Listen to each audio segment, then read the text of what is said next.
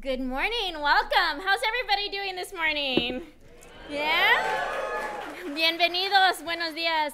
It is such a pleasure to welcome you here today to our DACAmented Champions of Change. So thank you so much for our champs that have come from so far away to be with us today at the White House.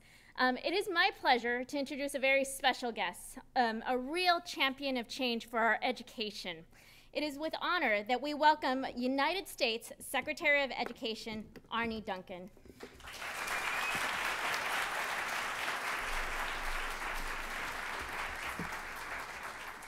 Well, good morning. I'm thrilled to be here. Every chance we have, we try and celebrate amazing teachers. Nothing is harder. Nothing might cause you to shed more tears at times, but nothing is more important. And we have amazing, amazing kids all over the country. And we just need more teachers, more adults stepping up to give them a chance in life. And I can't tell you how many kids I've met as I travel the country who talk about that teacher, that counselor, that social worker, or that coach who saw something in them that they didn't see in themselves and helped them become something that they hadn't even imagined. And so as hard as it is, as difficult as it is, as challenging as it is, there's just no better place in the world to have an impact than the classroom. And all of you who we're recognizing today have overcome some real challenges. And that grit and that resilience and that perseverance, that's exactly what we're trying to teach our kids. And we can talk about it, we can lecture from places like this, or we can simply live it. And you guys have lived it in a really profound way. So I say all the time, our teachers are nation builders. You guys are helping to make our nation stronger. Our nation still has a ways to go to fully embrace our immigrant community. We need you to challenge us and challenge all of us as leaders to continue to do the right thing. We still have a heck of a long way to go. We've made some progress, but not nearly as much as myself or many of us in this room or the president would have liked. But that doesn't mean we stop or we slow down or we get frustrated, we throw our hands up. We keep pushing. We keep working. And the example of leadership that you guys are demonstrating for all of us, your ability to be a role model, your ability to be a mentor is really, really profound. So on a very personal level, thank you for the example you set every single day, and thank you for the difference you make in our students' lives. Now it's my honor to bring up our documented Champions of Change.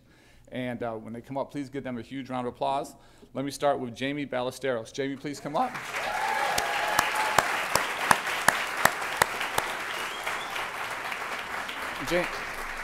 Jamie's pursuing his master's degree in urban education at Loyola Marymount University while working as a high school chemistry teacher at a public charter school in the heart of the Watts neighborhood in LA. Please give him another round of applause.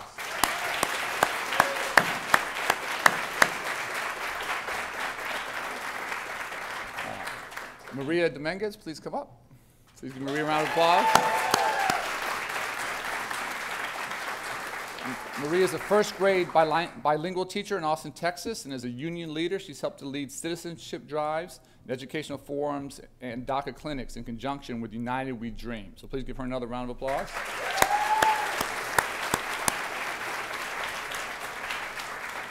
Yara Eldago, please come up. Please give Yara a big round of applause. She works at Sacred Heart Nativity Schools in San Jose, California, as a middle school math and science teacher. Please give her another round of applause.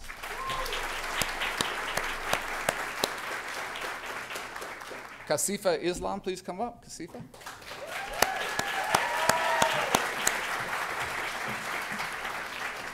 Kasifa works as a pre-K teacher, and we're obviously trying to do a lot more early childhood education.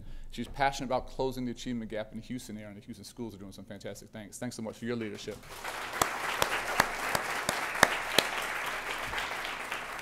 Luis Enrique Juarez, please come up. Luis, come up.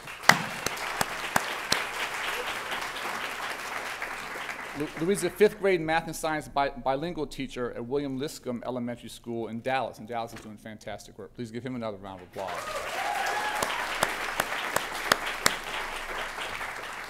Marissa Molina, please come up. Please give Marissa a big round of applause.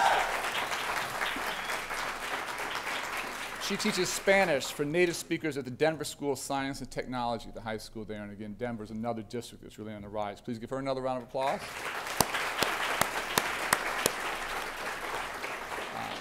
Denora Flores Perez, please come up. Denora.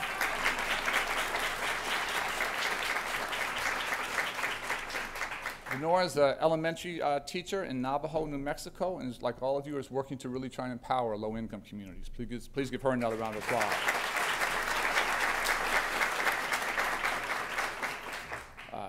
David Leondo Uriona, please. David, please come up.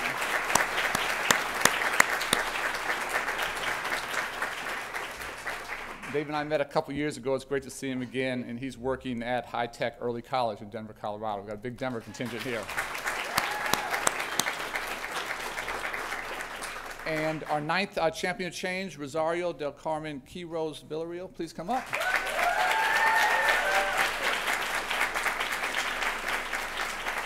Rosario is a 4th grade bilingual teacher at Alvarez Elementary School in McAllen Independent School District. Please give all of our documented champions of change a huge round of applause.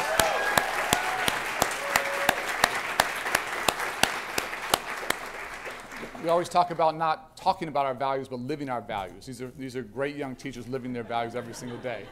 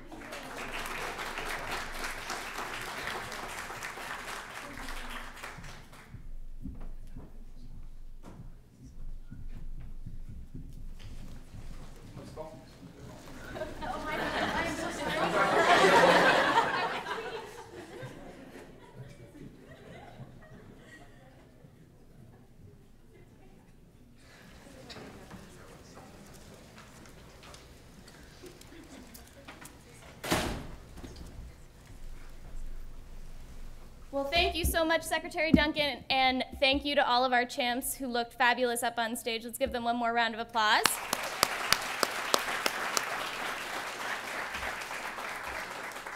As I mentioned earlier, my name is Catherine Galogli, and I run the Champions of Change program here at the White House, and we could not be more thrilled to have such an exciting and excited group of young people in the room today. And so to not just our champions, but to all the teachers and educators here in the room, I want to give you all a round of applause, too.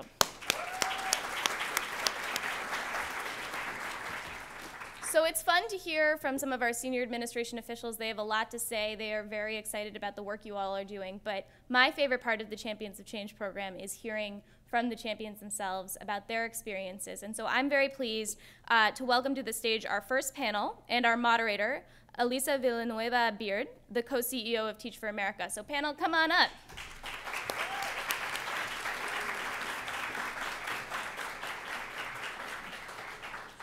Elisa, who's our moderator, grew up in the Rio Grande Valley of South Texas and started with TFA 15 years ago in Phoenix, where she taught first and second grade bilingual education as a 1998 core member. Elisa joined TFA's staff in 2001 and has been co-CEO since 2013. As a Mexican-American, she's been a champion for teachers with DACA status, and we are pleased that she can join us here today. Elisa is going to lead us in our champs in a discussion of the pathways that they have taken to becoming DACAmented teachers. So thank you all, and I'll turn it over to Elisa. Great. Good morning, everybody. This is extraordinary to be here today. Hopefully everyone is truly taken in the moment. It feels like a truly momentous time, at least for me. And just a bit about Teach for America, for those of you that are not familiar. Teach for America, basically, the folks that join our organization have decided to stand up and say, it is not right that in our country, where you are born is the biggest determinant of the life outcomes that you have access to and the opportunities that you have in your life. And we basically believe, as I think most Americans, that that should not matter. Every kid, no matter where you're born, no matter your skin color, no matter your immigration status, should have access to an excellent and equitable education, and the folks that join us choose to act on that. The problem of educational inequity is massive and it's complex. We've learned there's no silver bullet. The good news about this is that we also know that it's solvable. We've been at this. There's lots of progress.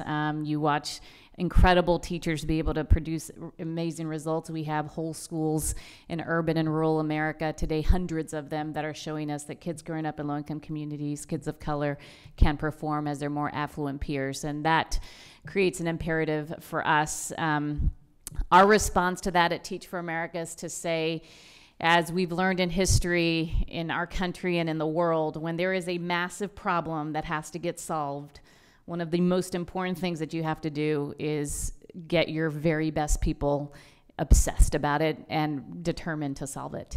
So at TFA, we seek out to enlist the most talented, incredible talent this country has to offer.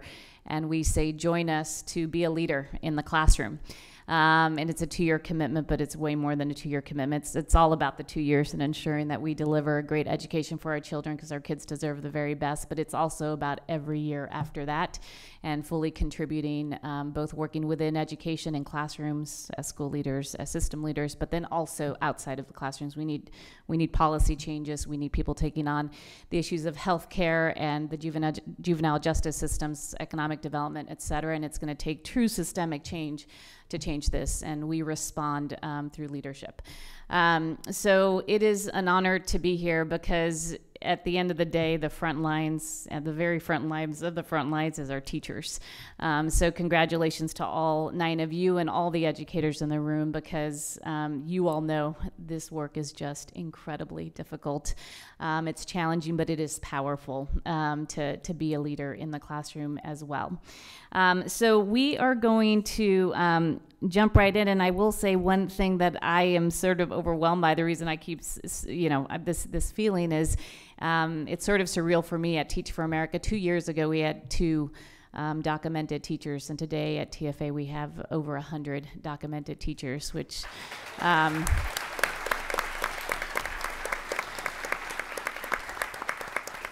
yeah, so just thanks to all of you for raising your hand and being part of change. You all are changing truly one classroom at a time in our nation and making our nation strong.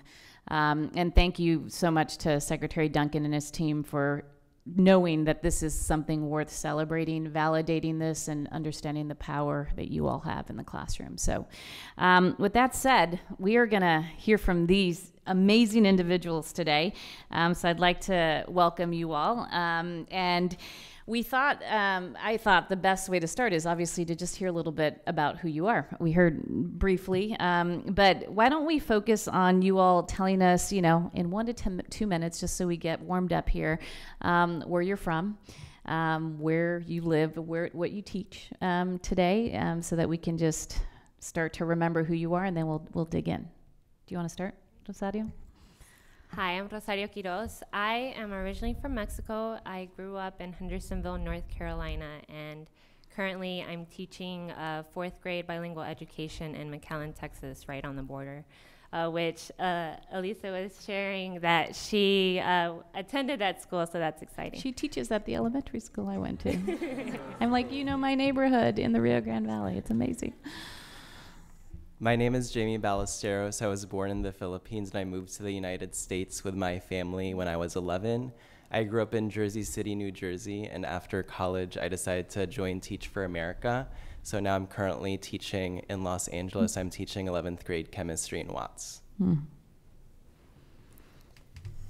My name's Marissa Molina. I'm originally from Chihuahua, Mexico, and I've lived in Colorado for now almost 15 years. And I have the pleasure of teaching in Denver at a school called the Denver School of Science and Technology, and I teach Spanish for native speakers.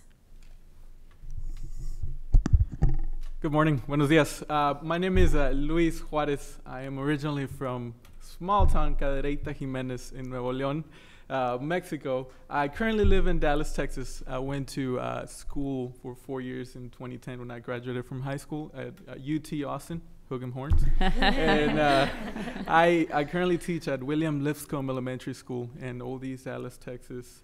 And I teach bilingual math and science in 5th grade. Awesome.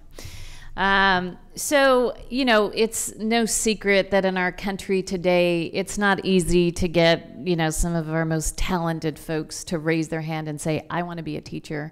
The pressures of teaching, the context has just changed so much.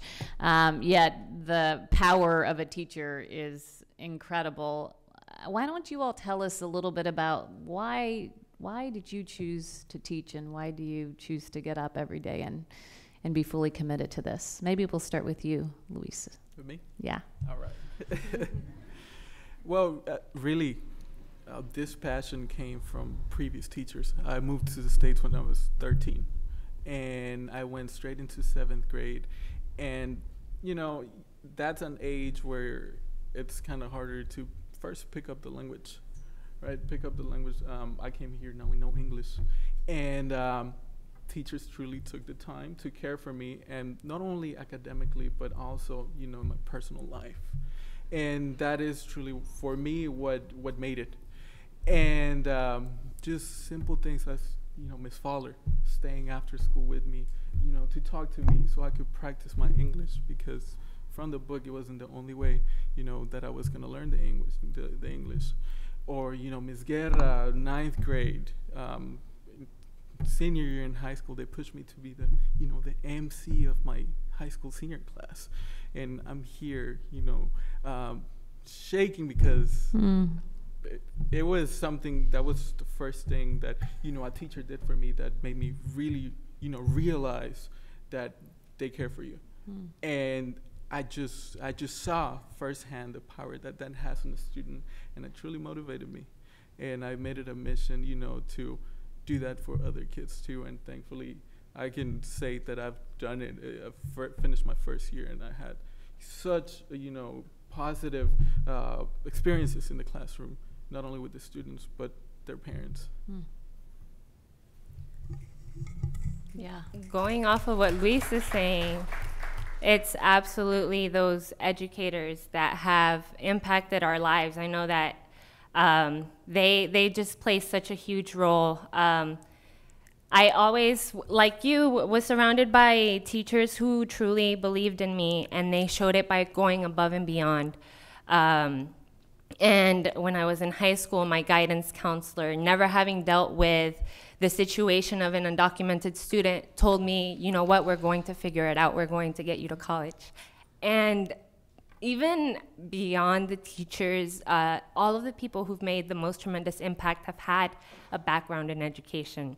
My executive director at the Boys and Girls Club, amazing too, truly helped me develop some skills that I didn't know I had. I remember growing up, I always struggled the most with writing. But he told me that I could get the skills that I needed, and now I'm teaching 4th grade, teaching children to write. And I've also been working with the I started working with the Boys and Girls Club when I was 15 years old. So I realized then that I truly loved working with children. I think that the work is incredibly rewarding and transformative. I know we all have our students, and we see how they learn so quickly. They're sponges, and it's exciting to watch them grow and develop. And it's transformative because they are incredibly honest. So you know right away where you need to change. I've grown so much and developed and continue changing my practices based on what I see from them, what they're reflecting back to me. And I really, truly feel that I need my students as much as they need me. What you all are saying about your former teachers really resonates with me as well. When I was graduating college, I wasn't exactly sure what I wanted to do after college, but in thinking back to my own educational experiences, I told myself that hey, you're graduating college in a few months because of the teachers who put you here. So going through high school as an undocumented student, I was never sure whether I was able to go to college until I told Miss Solberg, my junior year English teacher, that I was undocumented. She didn't quite know how she was going to get me to college, but she told me that we're going to do research together. And that really inspired me to have the same impact on others. So for me, standing in front of the classroom, in front of my students, I feel it's very powerful for me to tell my story, because it would have made things 10 times better just to have another undocumented teacher who was able to graduate college and be in the classroom.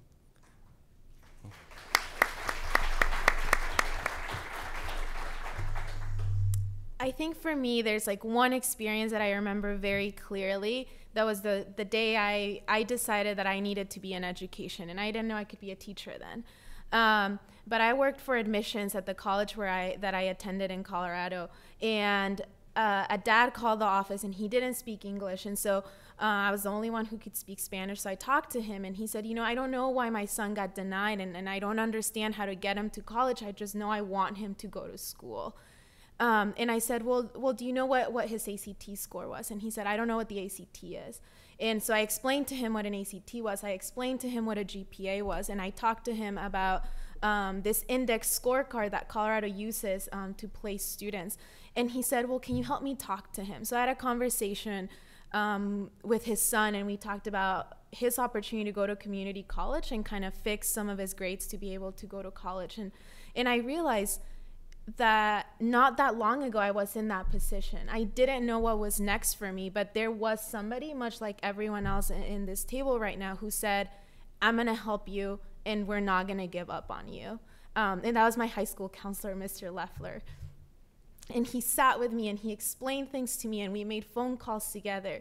And I think the most important part of that was I knew I wasn't alone, and I had somebody who was fighting this battle with me. So I said, I want there to be more people like Mr. Leffler, and I need to pay it forward. And it wasn't just about me at that moment. It was about all the other students like me who need someone by their side who believes in them. And I researched Teach for America, and I was like, oh, people like me probably can't get in here. And I kept scrolling down the website because my school doesn't have a Teach for America presence. And so I kept scrolling down. And I was like, oh, they're accepting DACAmented teachers. Like, this is really exciting. And I Googled it, and I read more. And I read some about a statement that Teach for America had made about why they were deciding to bring DACAmented teachers to the classroom. And I said, I want to be a part of that. And I didn't know what I was getting myself into. And, and I found some really amazing people. I feel like I am truly lucky to have met one of the first DACA teachers in Colorado who continues to inspire me every day. And so it's for those people, it's for my community, and for all the kids that really deserve somebody who believes in them. That's so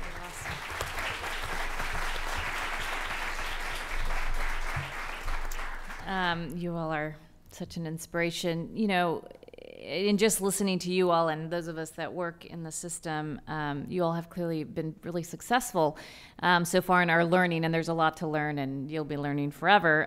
The more I learn, the more I know I don't understand. And the more questions I have. I'm curious from your own perspective, given your personal experiences, but then also your time in the classroom, what do you see as the greatest challenge or set of challenges that we have to take on that is just good to illuminate as we grapple with solutions and as we grapple with how to, make the greatest impact in this work? You want to start? I'll start again. Go. At the beginning, my kids thought I lived in a classroom. Really, especially as a first year teaching. The first year is the hardest year as a teacher because you come with nothing. You're sitting at home the day before school starts, and you're like, what am I going to do tomorrow? As much as you plan it, it never goes the way you plan it. And the next day, 19 kids come to you 2 classes of 19 kids each, 38. And you have to, they come from different walks of life, different experience, each one of them with their own different personality. And you have to cater to each one of those students. All of them. No matter if they give you the hardest day of your life, you know, you are probably the most, you're probably what they look forward to whenever they go home. You don't know what the students are going, you know, through. And that was one of the most challenging things. You know, how can I cater to my students, because, you know, I'm there for them. And you just have to find ways, you know, aside from, you know, the homework they turn in or that they don't. There's always reasons behind why they act the way they do in the classroom, and you really have to get to know, you know, those reasons. And you know, some of the things that I do is I shop around where they shop. You know, I go to Supermercado Mexico, or, you know, Malone's, or I run around the neighborhood, and they see me. They see me in the classroom, outside of the classroom, and, you know, sometimes they just stop you to chat with them. Sometimes they just need to listen. You know, they need someone to listen to them outside of the classroom, and that was one of the most challenging things. You know, just finding the right balance, and, you know, giving them what they really need. Yeah, I think just going off what Luis said, I think that community aspect of teaching is so important. And I think sometimes we walk into a school saying, like, I am going to, like, make you better, I'm going to get you to college, but it's not about what you're going to do to this community you're going into, it's what you can do with them, and how you can be a part of that community. And I think, like, it can be challenging because you still have so much to learn, and yet at the same time, like, you want to be a part of what they're doing. And so, like, simple things like shopping at the same place they shop at, and they get so excited to see you. I go to church where they go to church, and I've taken my parents to church with me there too. And so when they see that I'm making this effort, that I'm not there just to leave in 2 years, and I am truly wanting to get to know them and their families, it matters to them, and they become invested not only in me but in their education. And I think that's so important, and that compassion that you approach your students with is also really important. I think a lot of us here work in communities where our students don't necessarily have all the resources that they need. So when we talk about the achievement gap, a lot of that stems from a gap in the resources that are not in the classroom. So as a chemistry teacher, I really strive for my students to be able to walk into, you know, their first chemistry class in college knowing what a beaker is, or knowing what an Erlenmeyer flask is. So it's hard when we don't have those things in the classroom, and it's hard when I can't provide my students with labs sometimes. So as a teacher, I'm really learning how to be innovative and how to be really resourceful. So a lot of these labs come from my kitchen, or they come from the grocery store, but we make it work, because as teachers, we really need to be able to provide our students with what we can. I agree with Jaime. I think that one of the biggest challenges I've faced has been a lack of resources. Especially with the first year teaching, we're learning so much as we're going. And when you have to make your own resources on top of that, sometimes there just isn't enough time. That's another challenge, but I don't know what we can do about not having enough hours in the day to provide the individualized support that our students need. And when I talk about resources, I also mean, you know, in terms of personnel. Sometimes as new teachers, we really need mentorship.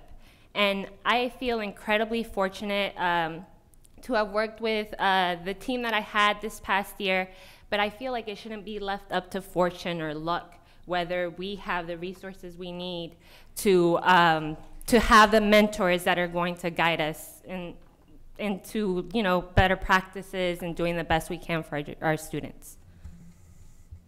Great insight. You know, one of the things at Teach for America that we believe, and it's one of our values, is that it's incredibly important for us to recruit a very diverse set of folks into the Corps. Folks that share the background of our kids and folks that don't, because we believe having just a diverse group of people with various walks of life is incredibly important.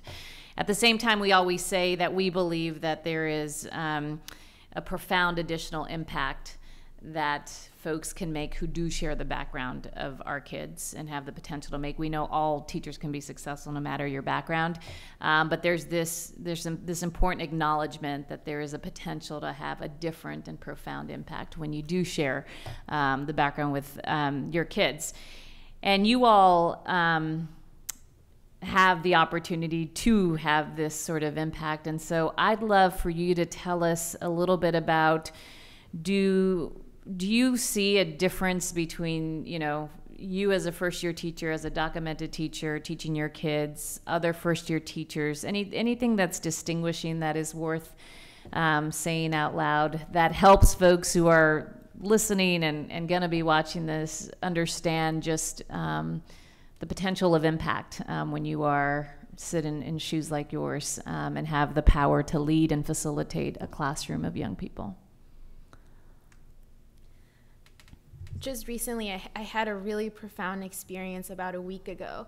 I went to the quinceañera rehearsal of one of my students, and she was the one student who always came to my classroom in the morning to say good morning, just to shake my hand and leave right before she'd be late to class. And she did this every single day. And I went to make sure that I was there for her. And as I was leaving, her mom approached me, and her eyes started tearing up, and she said to me, I want to thank you because you saved my daughter. And I had no idea what she was talking about. And she said, she always comes home and tells me how you listen to her and how you respond to some of the problems that are going on in her life. And she really needed somebody like that. And at the time, I just thought I was saying good morning to a child. I just thought I was listening to another argument between two friends. And it was so much more about that. And I had no idea. But I was willing to listen, because to me, teachers and educators who listen to me are the reason why I'm here. They're the reason that I have been inspired to be in a classroom. So I just keep thinking back on that mom and that dad who were thanking me for saving their daughter. And I was like, I didn't do anything. And I felt like she had helped me just as much. I needed that love in the morning sometimes, because it was hard getting up some days.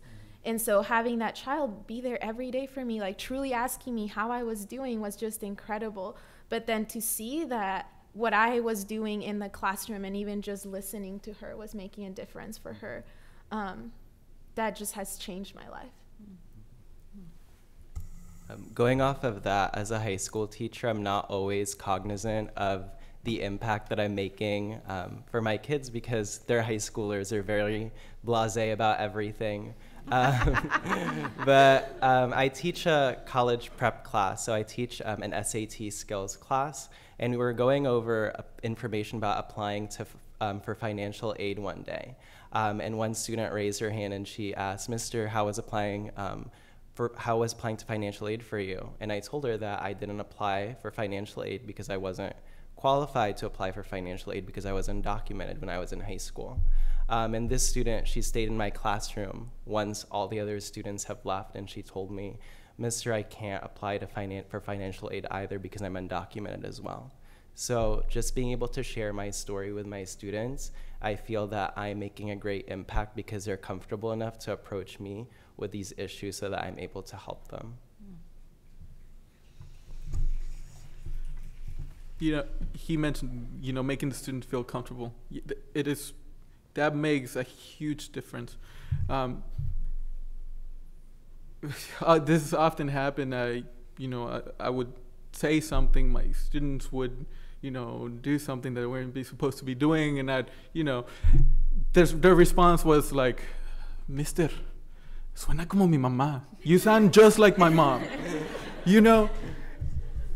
And that, to me, that shows me the kind of, connection that I'm making with them, because we come from very similar backgrounds. we come from very similar backgrounds. We've shared experiences, you know, maybe their families share the same experience that I do. And that is something that I'm very thankful for, because they know that I'm undocumented, DACAmented. They know.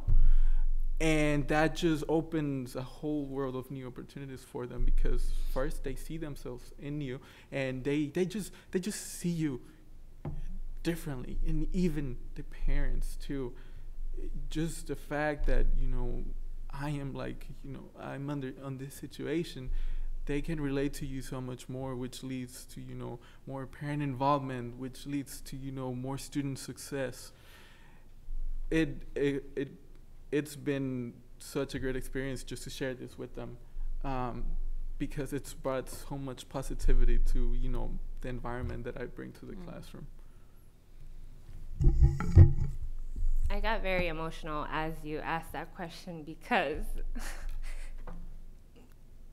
so many stories started coming back to me of my students who are impacted by their immigration status or the status of their family members. I had one student who came in later in the year, and he had moved from one aunt to another.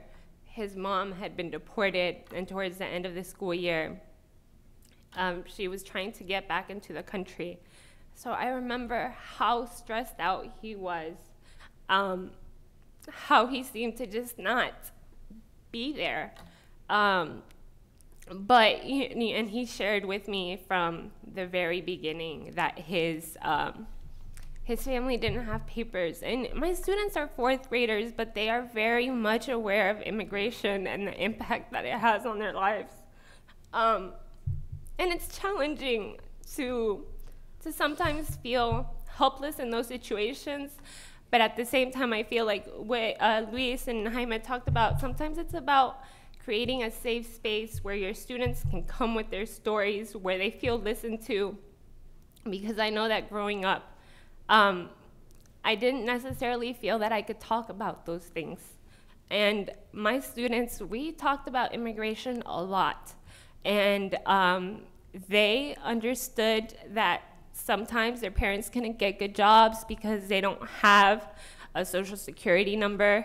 I've had a mom call me to tell me, hey, my daughter's not going to be in because her dad was deported, so we have to go see him, and she needs to spend some time with him. And you have to allow that, you know, because it truly does impact their lives. And I worked with a group of 5th grade students on an exhibition project. I'm at an IB school. So for 5th graders to go on to middle school, they have to complete this project. And I was just crossing my fingers that I would get the immigration group. And I did. So these 4 5th graders amazed me, blew me away with their awareness of immigration, of wanting to make a change in the world by focusing on the stories of their parents, the stories of the community members around them. They acknowledge the courage there, and they wanted to look at everything through that perspective specifically. One of my students' parents came in and gave us an interview, and you know, she just started crying as she talked about why she was in this country despite the challenges, despite the discomforts, because she saw a better future in the United States for her 2 daughters. And you know, even my students who are okay with their immigration status, they signed the petition that these 5th graders created, which they sent to President Obama. President Obama, I hope you got our letter. But you know, so they created a Change.org petition, and they were making comments as to why they supported, because I believe we all deserve a chance, because we're all created equal, because we all deserve love and respect. And I don't know, for students at such a young age, I remember thinking at the beginning of the year, well, how am I going to bring it up and incorporate it into my personal status into my experience as a teacher? And sometimes it's not necessarily about that. It's more about facilitating and creating a space where they can lead the way.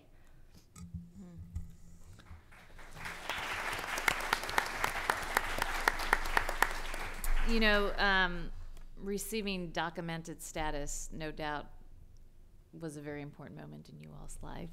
I'd love for you to share with us, if you're comfortable, just how did it feel to realize that a door opened when this happened, and what action did you take? Or would love to just hear a little bit about that. So when I received DACA status, I was so ready. I applied at the end of 2012, and it took 10 months for me to finally get it. I really thought that, you know, like, if they don't want me, just go ahead and reject me so that I can go ahead and plan my next moves. I'd actually been offered a job, and they waited for me for 6 months before finally saying, you know what, we have to give it to someone else, but let us know once you actually get DACA. So that was hard, because right there again was the fact that despite, you know, being qualified for the position, I wasn't able to take it because of that lack of the Social Security number. But I feel like because that opportunity didn't work out, I was able to find out about Teach for America's stance on DACAmented recipients. Like Marissa was saying earlier, I was doing research just randomly, and I actually called Teach for America, their admissions office in New York, and I was just asking them about DACA, and she said, oh yeah, the prerequisites will be up in a couple weeks. We're piloting the program in Denver, and we're really hoping to take more core members on. So that was amazing. I never, ever even fathomed the possibility of becoming a teacher, and thanks to that delay, I was given the opportunity to be here today.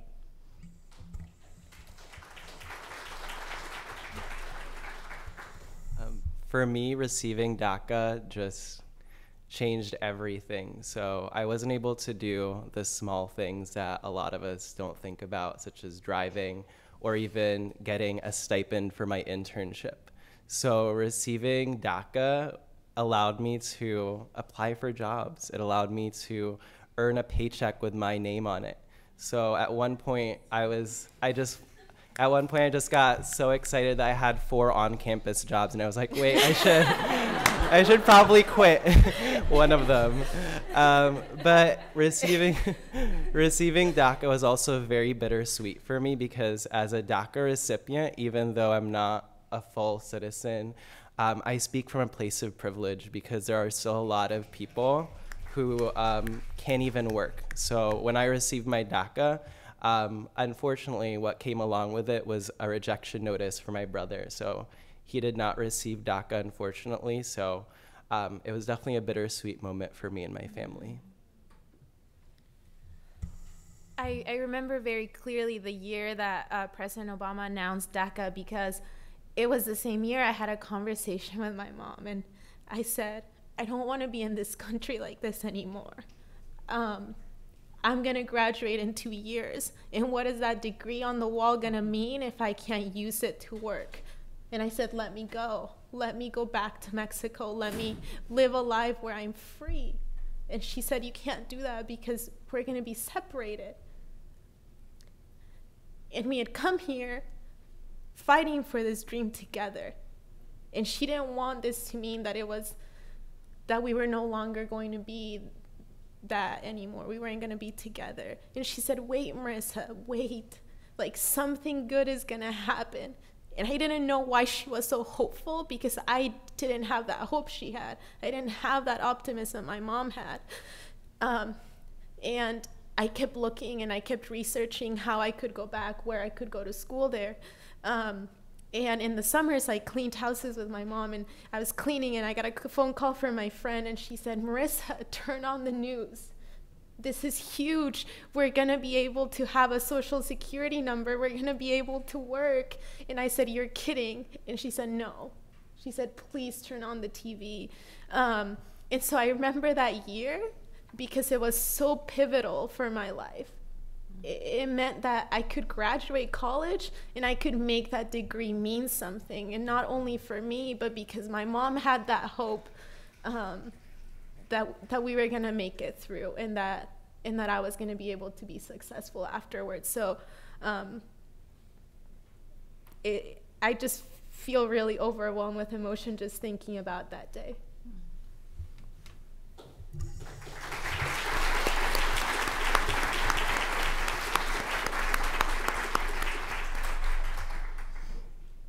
You know, that's the reality of being undocumented and wanted to get a higher education. You don't know if you're going to be able to exercise that degree.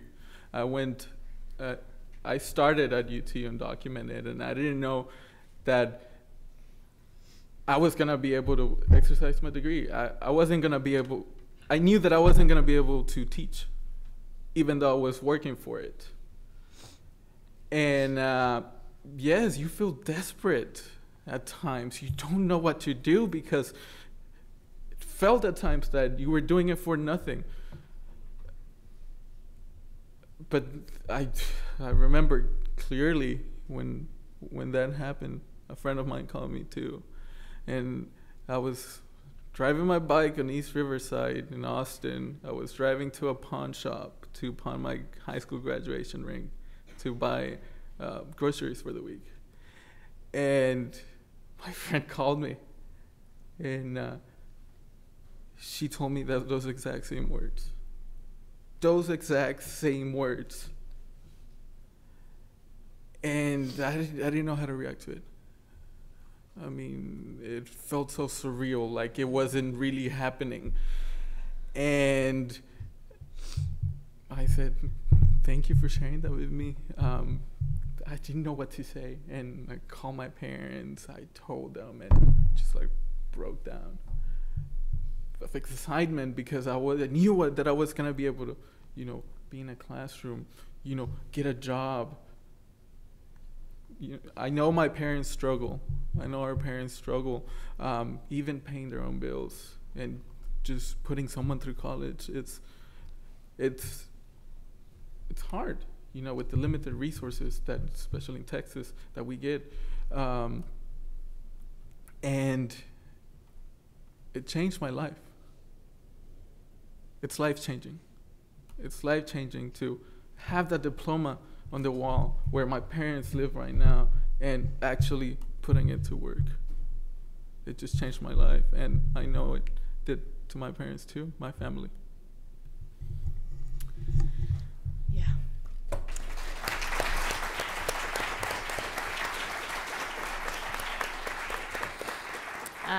Thank you all for sharing those stories with us. So I have one final question, and then we're going to wrap it up. What advice do you all have?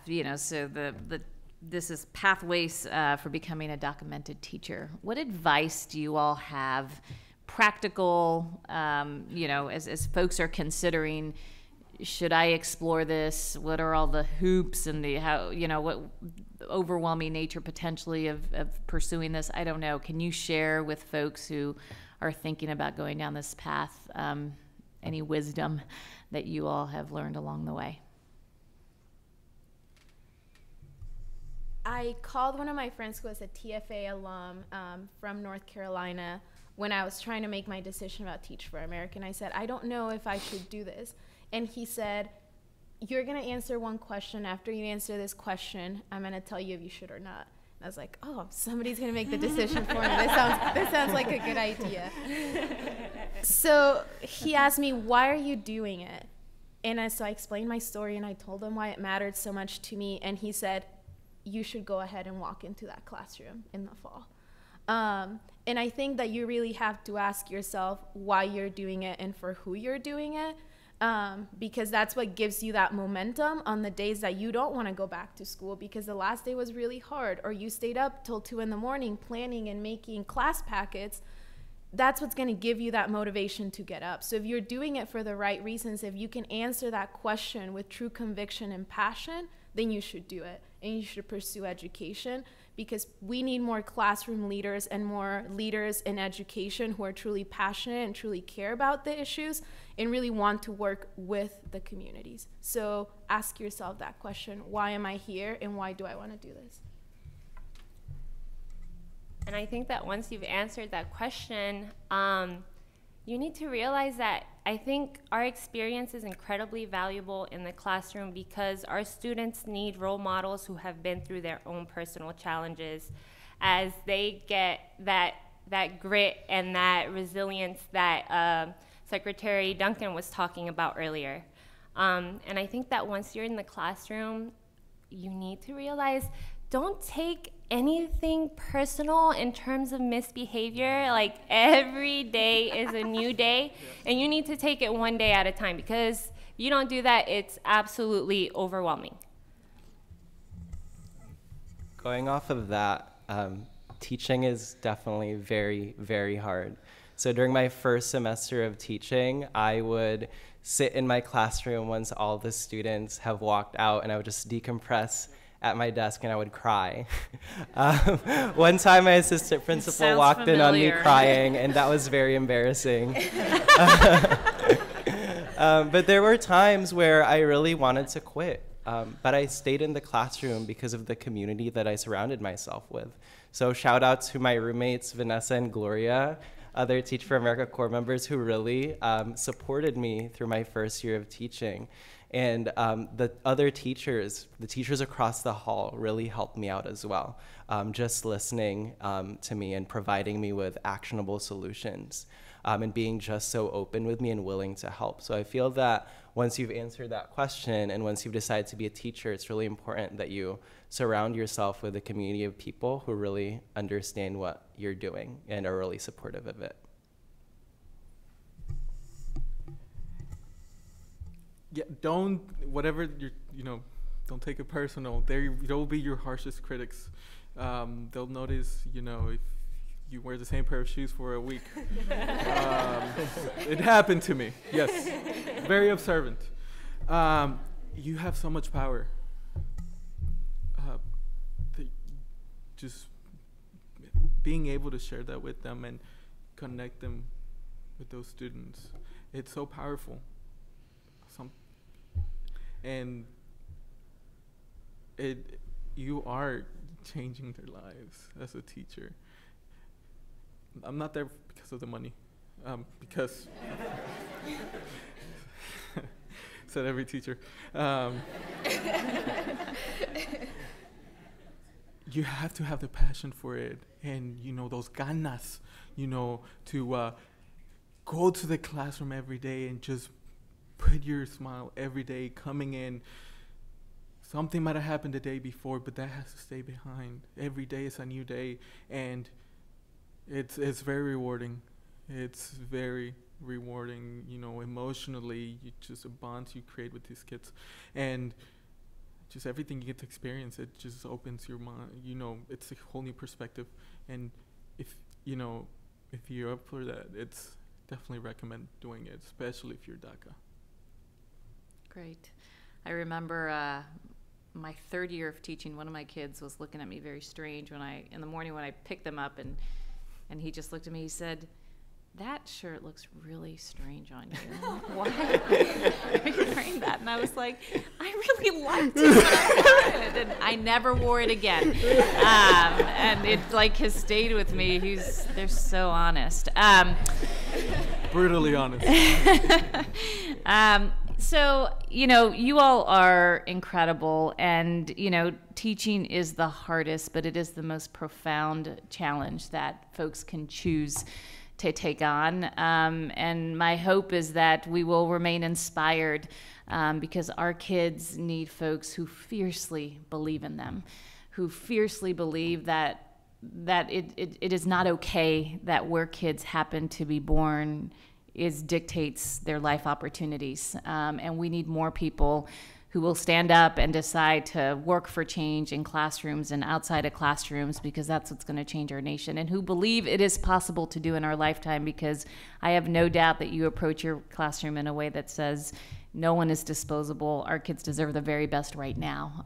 We can't wait another 100 years before our children have the opportunities that they deserve. They are here. They grew up in our playgrounds and deserve the very best. So I just want to thank you all. No doubt everyone watching wants to be like these folks. And so thank you for your leadership and for your honesty and for your stories and sharing a bit of yourselves with us this morning. So can we hear it for these awesome, awesome teachers? Good job, Rick. Good job. Great to meet you. Good to meet you. Okay. You good? I think you're gonna chat with us. Okay, good. So up next, we're going to take a quick break. If we can make sure that everybody is back in the room and seated by 10:15, that would be wonderful. But before we do that, I'd just like to say a couple of thank yous to the folks without whom today would not be possible. So first of all, to Elisa and the team at TFA, thank you all so much for helping with organizing this event. And then to our colleagues at NEA and AFT who are in the room, thank you for your help. You've been amazing partners in a lot of our education work, and we're very grateful. And then finally to the CHCI fellows who are here today. You guys are also doing incredible work, and we're really proud of you, so thank you. And then lastly, to my colleague Janae, who had to slip away for a moment, who will be right back. She has been an amazing partner in putting together this event. She was weeping as all of you guys were telling your stories, as I think we all were, and I'm grateful to her. She's an amazing leader and does such amazing work on immigration. So see you all back here right sharp at 10:15. We're going to get started again, and again, what an amazing first half of the program. I think it brought us all to tears. I'd now like to welcome our second panel up onto the stage, and Alejandra Ceja, who is the Executive Director of the White House Initiative on Education Excellence for Hispanics, and has been a champion herself for Hispanics and diversity more broadly in education.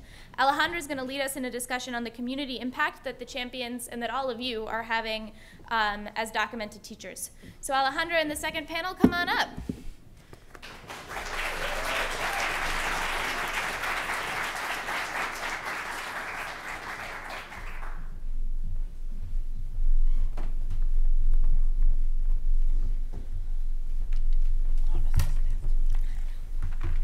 Buenos dias. Good morning.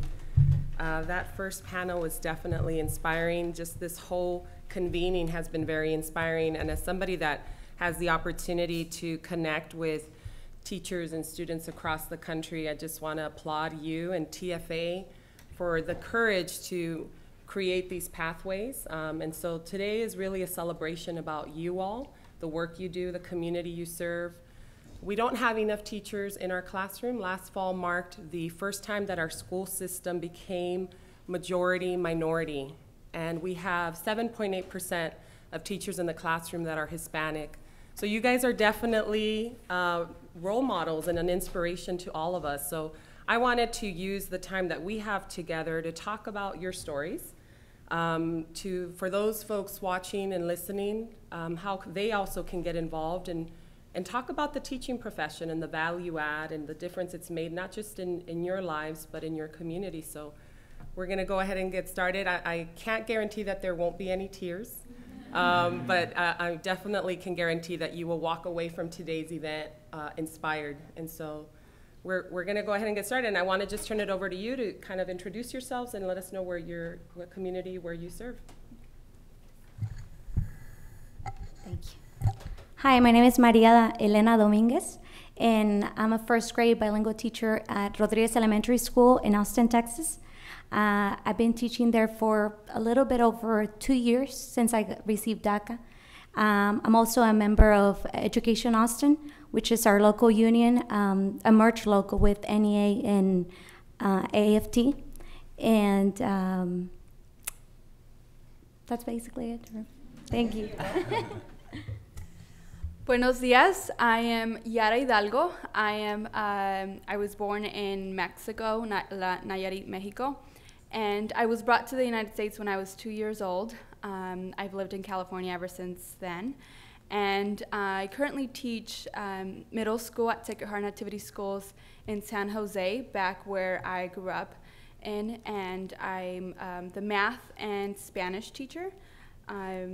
And I'm also going to Santa Clara University for my master's in teaching and the Catholic Teachers Program.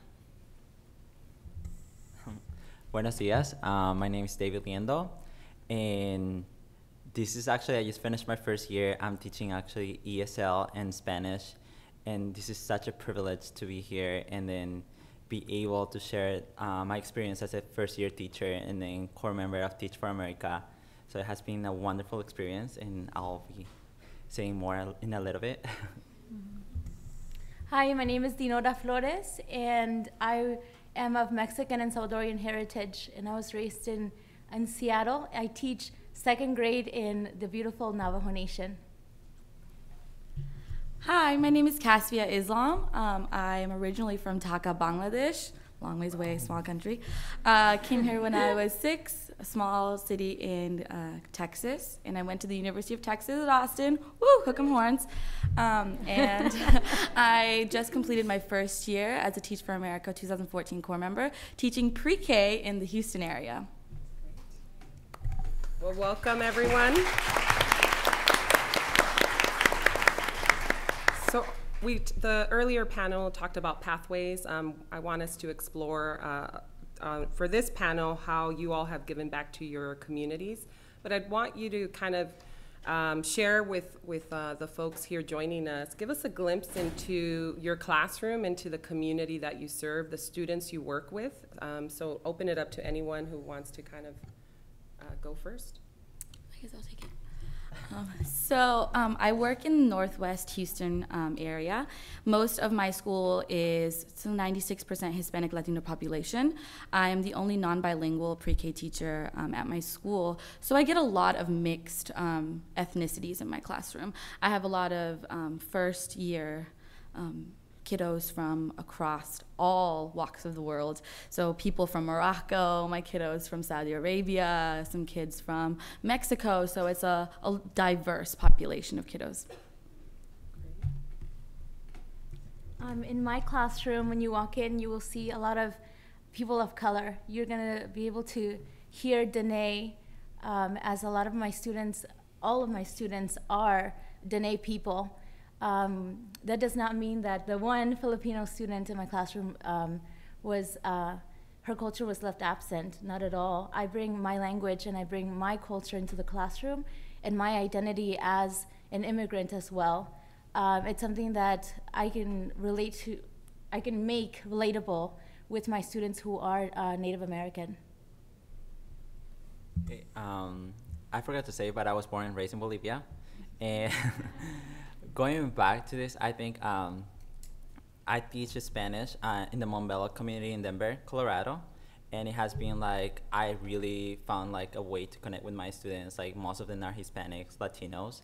And I found like a way to connect with them and tell them like, you know what, like we need to embrace it. And then this is my roots, and then you should embrace it as well.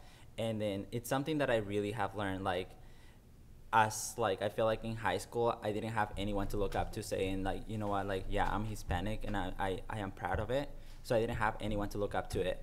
And then now that I'm a teacher, it's like I'm Hispanic and I'm proud of it. And then all my students feel like, wow, I have someone that I can connect with, like someone that I can talk to, someone that can understand my culture.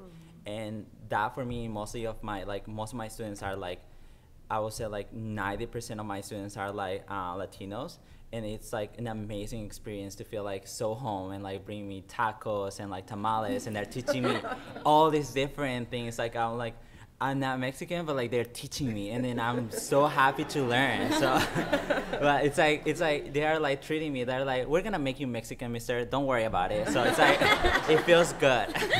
So I'm so proud of that, and I'm so proud to be teaching like to learn from their culture, and also to them to learn from me, and then be inspired like that. Not feel like, because I didn't feel that sense when I was in high school, and then like for me to deliver that message, like, you know what, yes, we need to like embrace it and say like, yeah, I'm Latino and I'm proud of it, and then we need to deliver that, and then we need to show it and put that face in there and saying like, yeah, I'm proud, and then we can do it. And I think where we start is like high school, and that's when we need to start realizing that like our roots and our identity, like she said, like it's just so amazing to be able to experience that.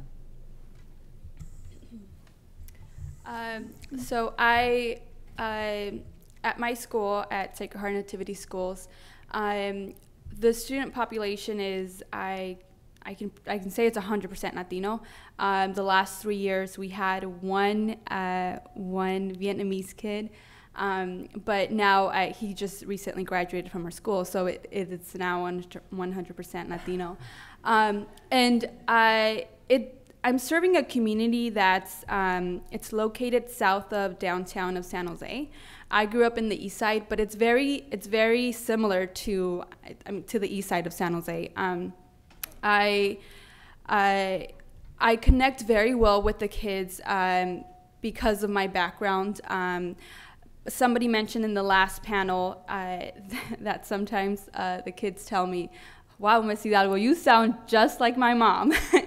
And I think that brings a comfort with me too, because then they don't just see that I'm their teacher, but they can easily, I always share my background with them.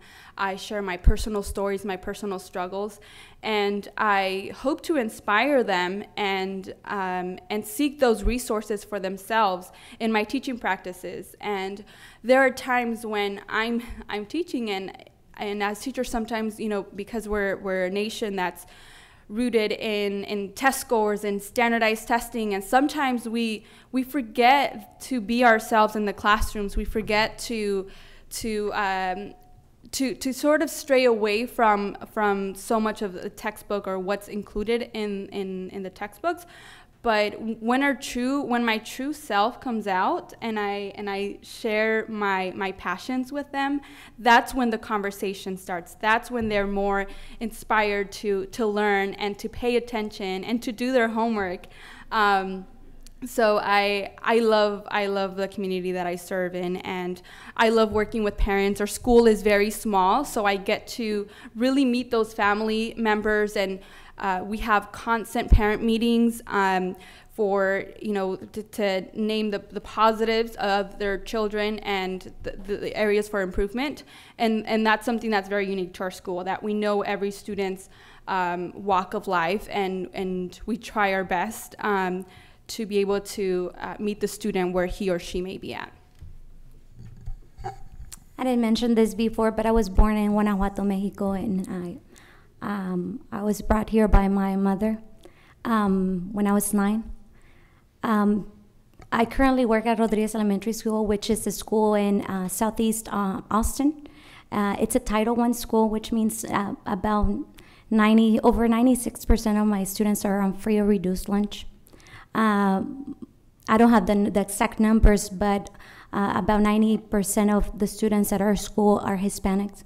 Are students that were born in the United States, but their parents, at least one of their parents, is from another country. In another country, I mean, most of them are from Mexico, and of course we have some from Central and South America. But my classroom is composed of mostly Mexican Americans. This past year, I had one student who had just arrived from Honduras, and he was the only student in my classroom who was from another country. All the other students were U.S. citizens. But like I mentioned before, their parents, most of the parents were born in another country. Yara, you touched upon this subject that I think is very important to our community on parent engagement. And as the daughter of immigrant parents, this was an issue in my household where my parents were intimidated by the language, not speaking English and not knowing what kind of questions they should ask of my teachers. I'd love to hear from you all what kind of, just drawing from your own personal experience, what strategies, what have you done to kind of help? You've made the connection, obviously, with the students. How are you making the connection with those parents to kind of create that environment where they can come in and feel comfortable and get information on the academic progress of their children? I think I can start on that. I actually, I make phone calls all the time, and I think my students are very, very aware of that, and they're like, Mister, why are you the only one that always call home? Like, you need to get over that. And it's that thing always. And then they're like, you're the only, like, that can actually, I call them, like, and like I talk to them in Spanish, and like, ¿Cómo está, señora? And they already know that's me.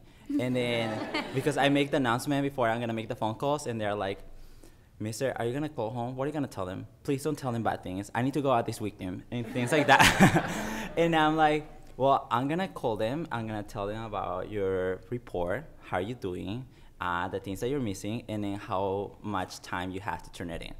And I tell them exactly what I'm gonna say.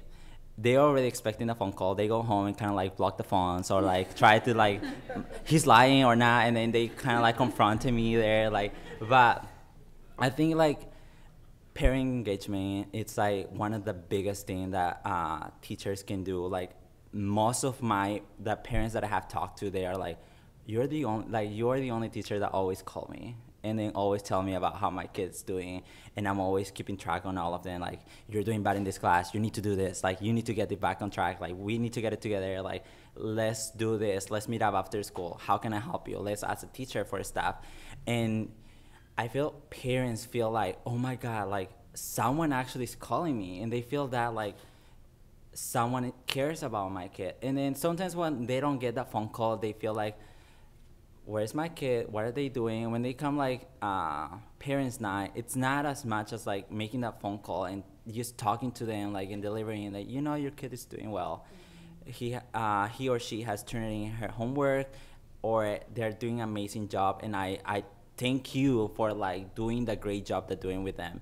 And they just feel like so thankful. They feel like so like a reward for them, like I'm doing my job. And then their parents actually tell them, or they're like, Mister, why did you tell them that? I was like, well, because I really care about you. Like, and those things, I think it's like what makes parents and then the teacher and the student like be a link. And they not only be like just be like the delivery one and only teaching, but they also say, oh my God, he really cares about you.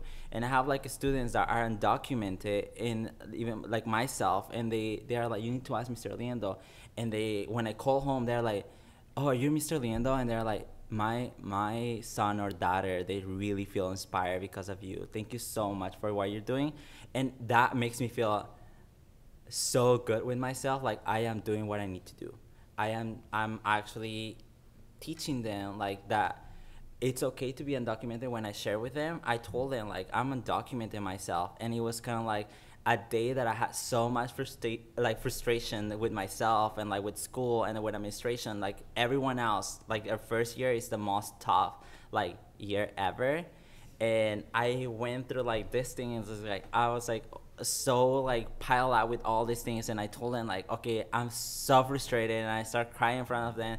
Someone, like another person told me like, you need to lower your standards and blah blah blah, and I was like, I can lower my standard for my students. I need to set them to these expectations. And I told the parents, this is my expectation, this is my rules, and they all agree with it. And now like you're telling me to lower my expectation, like, so those things like make me feel like, yes, you're here, and they feel like in a safe environment. They feel like I can do this. And then even myself, when I was in high school, I never shared about myself like being undocumented. I never said like, this is like a thing that we need to talk about. Like I was ashamed of being undocumented. And then like now I'm like, why should I be ashamed? I didn't steal. I didn't do anything wrong.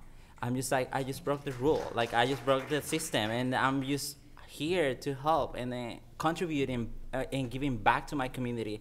And it's something that I'm actually very blessed and thankful. Like I have learned so much from Gabi Pacheco, that is right in the back, Grace, and a lot of other people that has been my mentor, and I have learned so much that this is a thing that we always have to talk about, and then embrace it. Like, I'm undocumented, and I am putting the face for it.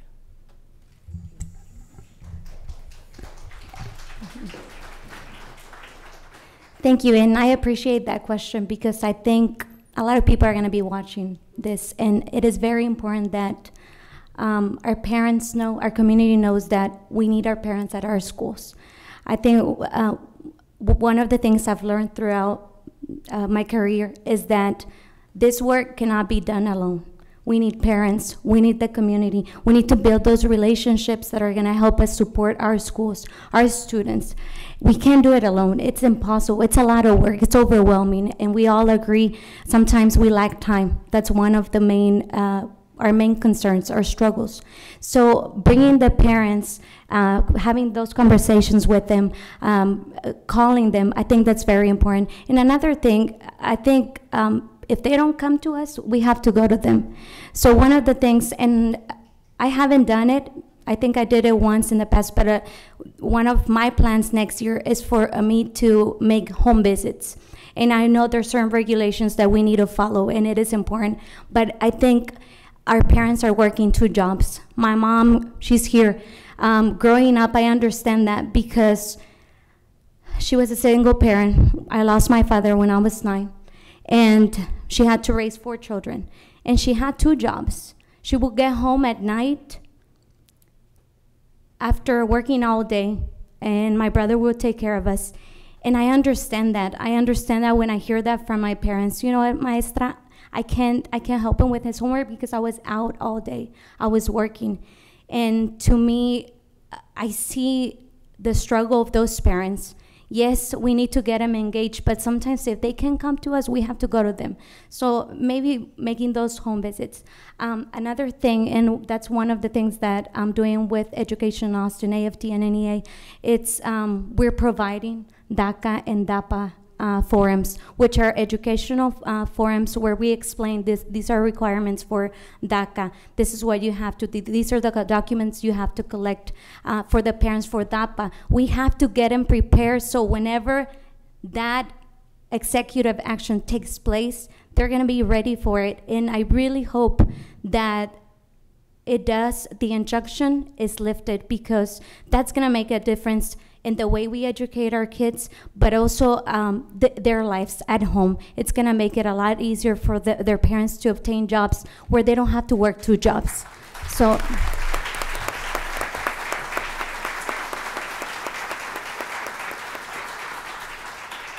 And like I said before, we have to be supported. We have to do the work as a team. And that's what I tell my kids. I can't do the work alone. I'm your teacher, but you have to do your part. And they're first grade. And those expectations have to be set at the beginning of the school year. We are both responsible for your education, along with the parents, teachers, community, students. We have to do it together. We can't do it alone. Thank you.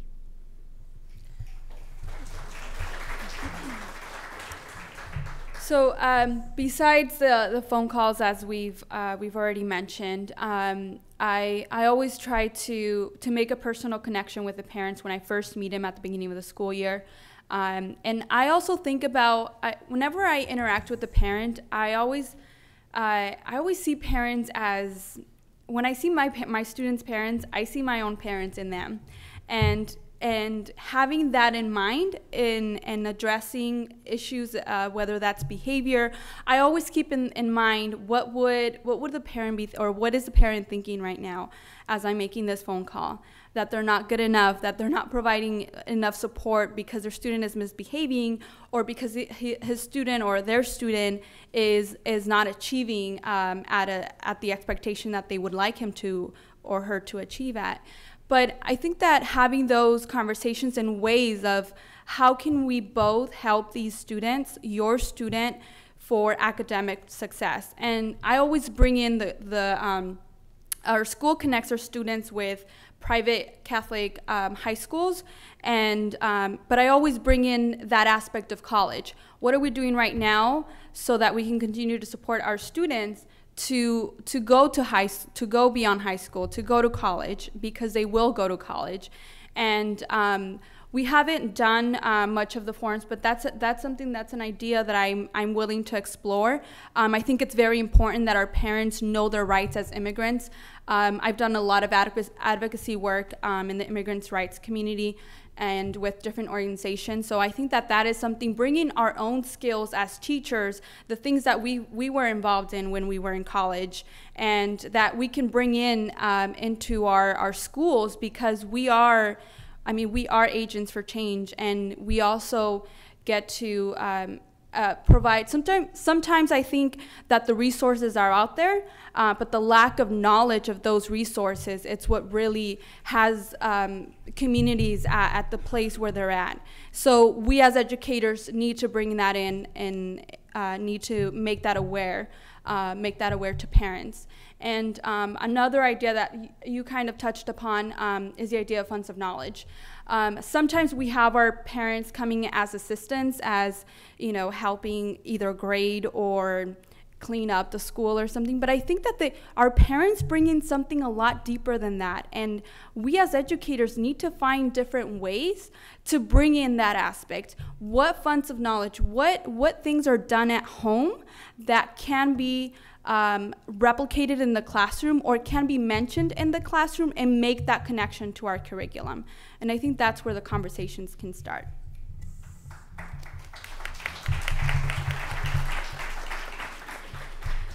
In my classroom, because this is my kiddo's first year in school, what I have a conversation with my parents first and foremost is the safety of their kids. Like, my first concern is the safety of your kids, and my second concern is that they become lifelong lovers of education, that I instill something so that they can go in the steps of elementary school, middle school, and high school, wanting to learn and wanting to be in school and inspired by their teachers. So I want to give them that foundation. So we have that conversation early on.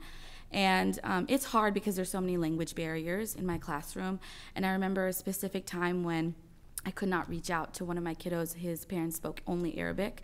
And I know bits and pieces of Arabic. I could never get them on the phone, and they wouldn't be able to come in. I think it was because it was sad because they wanted to communicate with me, but they couldn't, and I couldn't fully communicate with them. So I wanted to help them realize that they can still be a part of their child's education.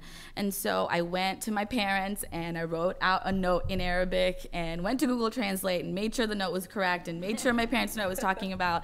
And I sent that note home with the student. The next day I got a call from their uncle who spoke limited English, and he was on the phone. He was like, "Thank you so much for this note. It means a lot to me," because they just moved from Jordan. And to know that they could call me, even though they were scared to call me, I was very blessed that they felt that they could do that, and that it was a safe place for them to still have communication, as limited as it was, for them to know that they could reach out to their educators, to the people at their school, to make a difference for their kiddos, especially because this is when they're gonna start all of their educational success, and that is what it's going to be. It's going to be successes, no matter what the barriers are. So that was a main concern for me, and I always did glows and grows with my kiddos.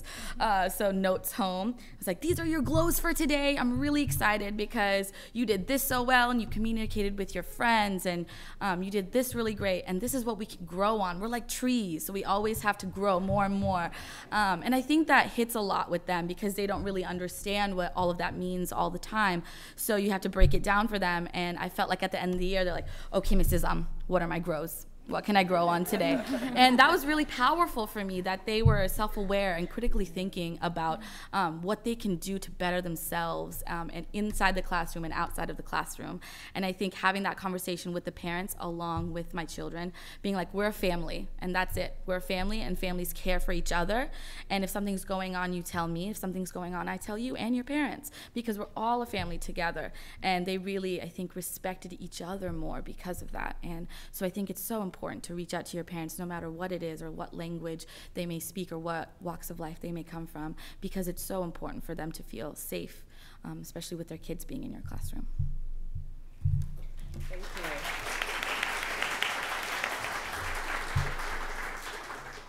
I think that one of the best things that I've learned being, and I hate this prefix, undocumented.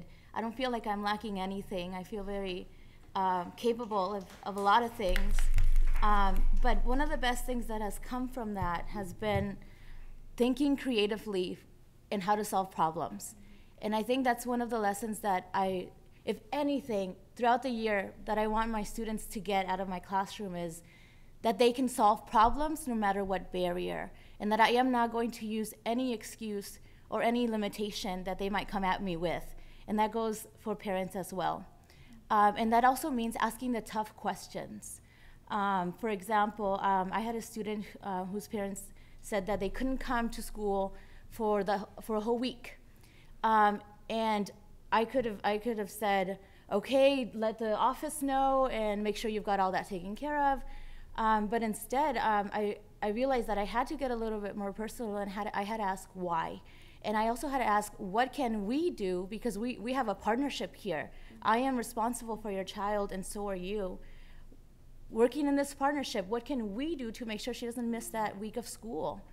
And I think that having those difficult conversations with your parents is something that is going to make a difference. Not being afraid to have those difficult conversations, and thinking creatively about solutions, because a lot of us sitting in this room have had to do that.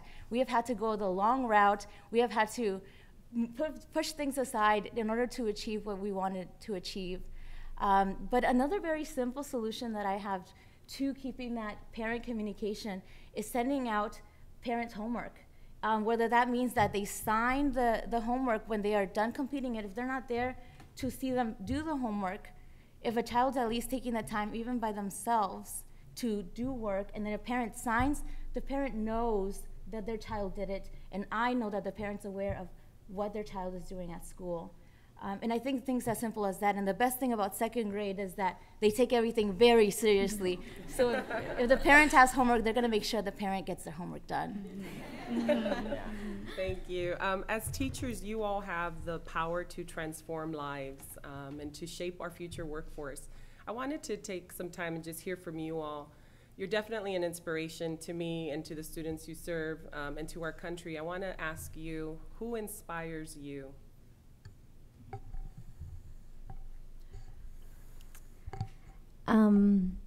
My role model since growing up has been my mother. And she's not an actress, she's not a president, but she is my mother. And thanks to her, I'm here. Thanks to her decision to cross that border undocumented, I am here. That's why now I'm making a difference in the lives of my kids. And she is what keeps me going.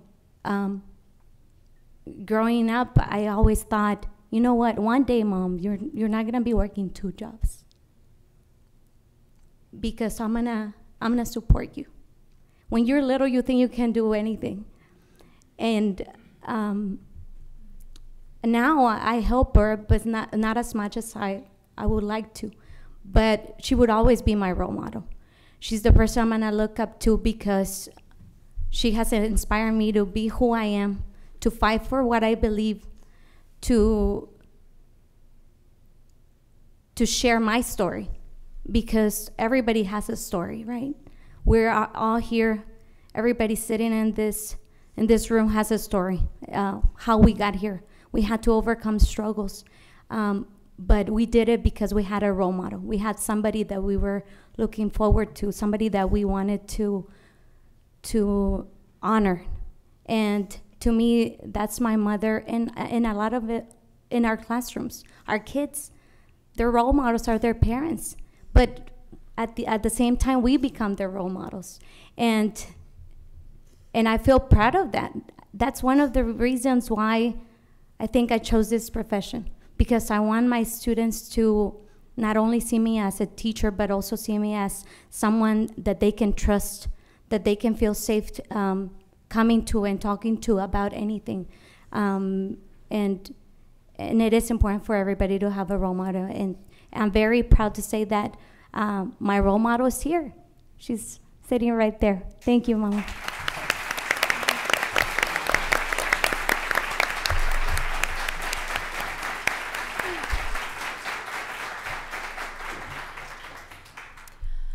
Similar to Maria, I have many role models, and those role models comprise of the women in my family who have, beginning with my mom, who as a 21-year-old decided she needed something better for her family. She needed something better for her daughter.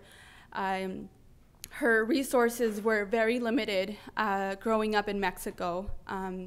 She was a smart young lady, but she couldn't continue her high school education because her family needed her to rise up, as her mother died when she was 10 years old, and she needed to work and support her brothers and sisters.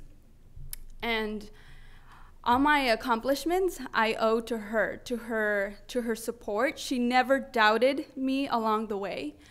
Times in high school where I just wanted to give up, senior year of high school, where I didn't even know if I was going to go to college, and I tried my best in applying to as many scholarships as possible. And there were times when I would, as that deadline, May 1st, was coming to closer, and we had to say yes to a school, to commit to a school. And I wasn't sure, financial aid was just not promising. And I would close myself up in the bathroom, and I would just cry and cry. And my mom, I didn't know this, but until years after, when she told me, she would be on the other side of the door crying with me and praying that a miracle would happen. And I also look up to my Aunt Lucy. She's worked in the fields. She's gone through it all. She's really taught me hard work, just as my mother has taught me. She's taught me what it is to get up at 5 in the morning and end work at 2 in the morning the next day and have 3 hours of sleep and still keep going, because she has kids that she needs to raise and she needs to provide food on the table for. And I can go on and on the list of women in my family who have inspired me. And like Maria said, they're not actors, they're not professionals, but they're professionals in their own way. And through their hard work, I'm here, and they've really led that way, that with determination, persistence, you never give up. Todo se puede, mija, nunca te dejes dar por vencida. Those are the words that they always, always tell me.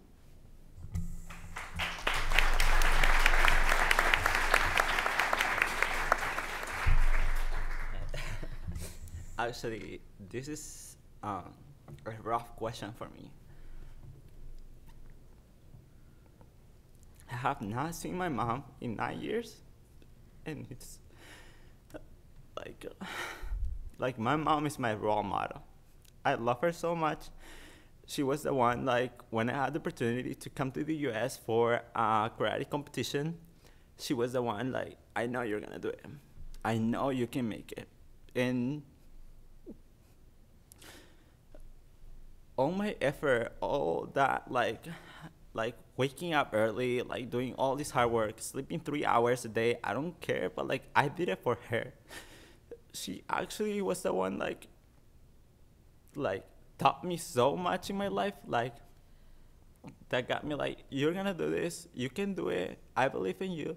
When I had a call and I had to tell him, I got a scholarship, I got in the newspaper, I got this, and she's like, I'm so proud of you, hijo, like I'm so proud of you, like no one in the family has ever done what you're doing. And not being with her, not being able to share with her like those moments when I crossed the stage, graduating from a top university, like those moments like graduating from high school as like top student, like were like missing there. And at the same time, I want to say like, thank you so much for everything you have done. She has done so much for me. Like, she always put her hands on the fire for me. Like, she was like, you're gonna do it, I'm gonna send you, it's okay, provide me with everything. Never, like, I never even thought about it when I was like a middle school student, like thinking about where is she getting the money, like how much is she working, like never thought about it. And then now that like I'm here, like getting this is such a thrill. Like I'm like, Mom, guess what? I made it to the White House and I got this nomination and everything. She's like,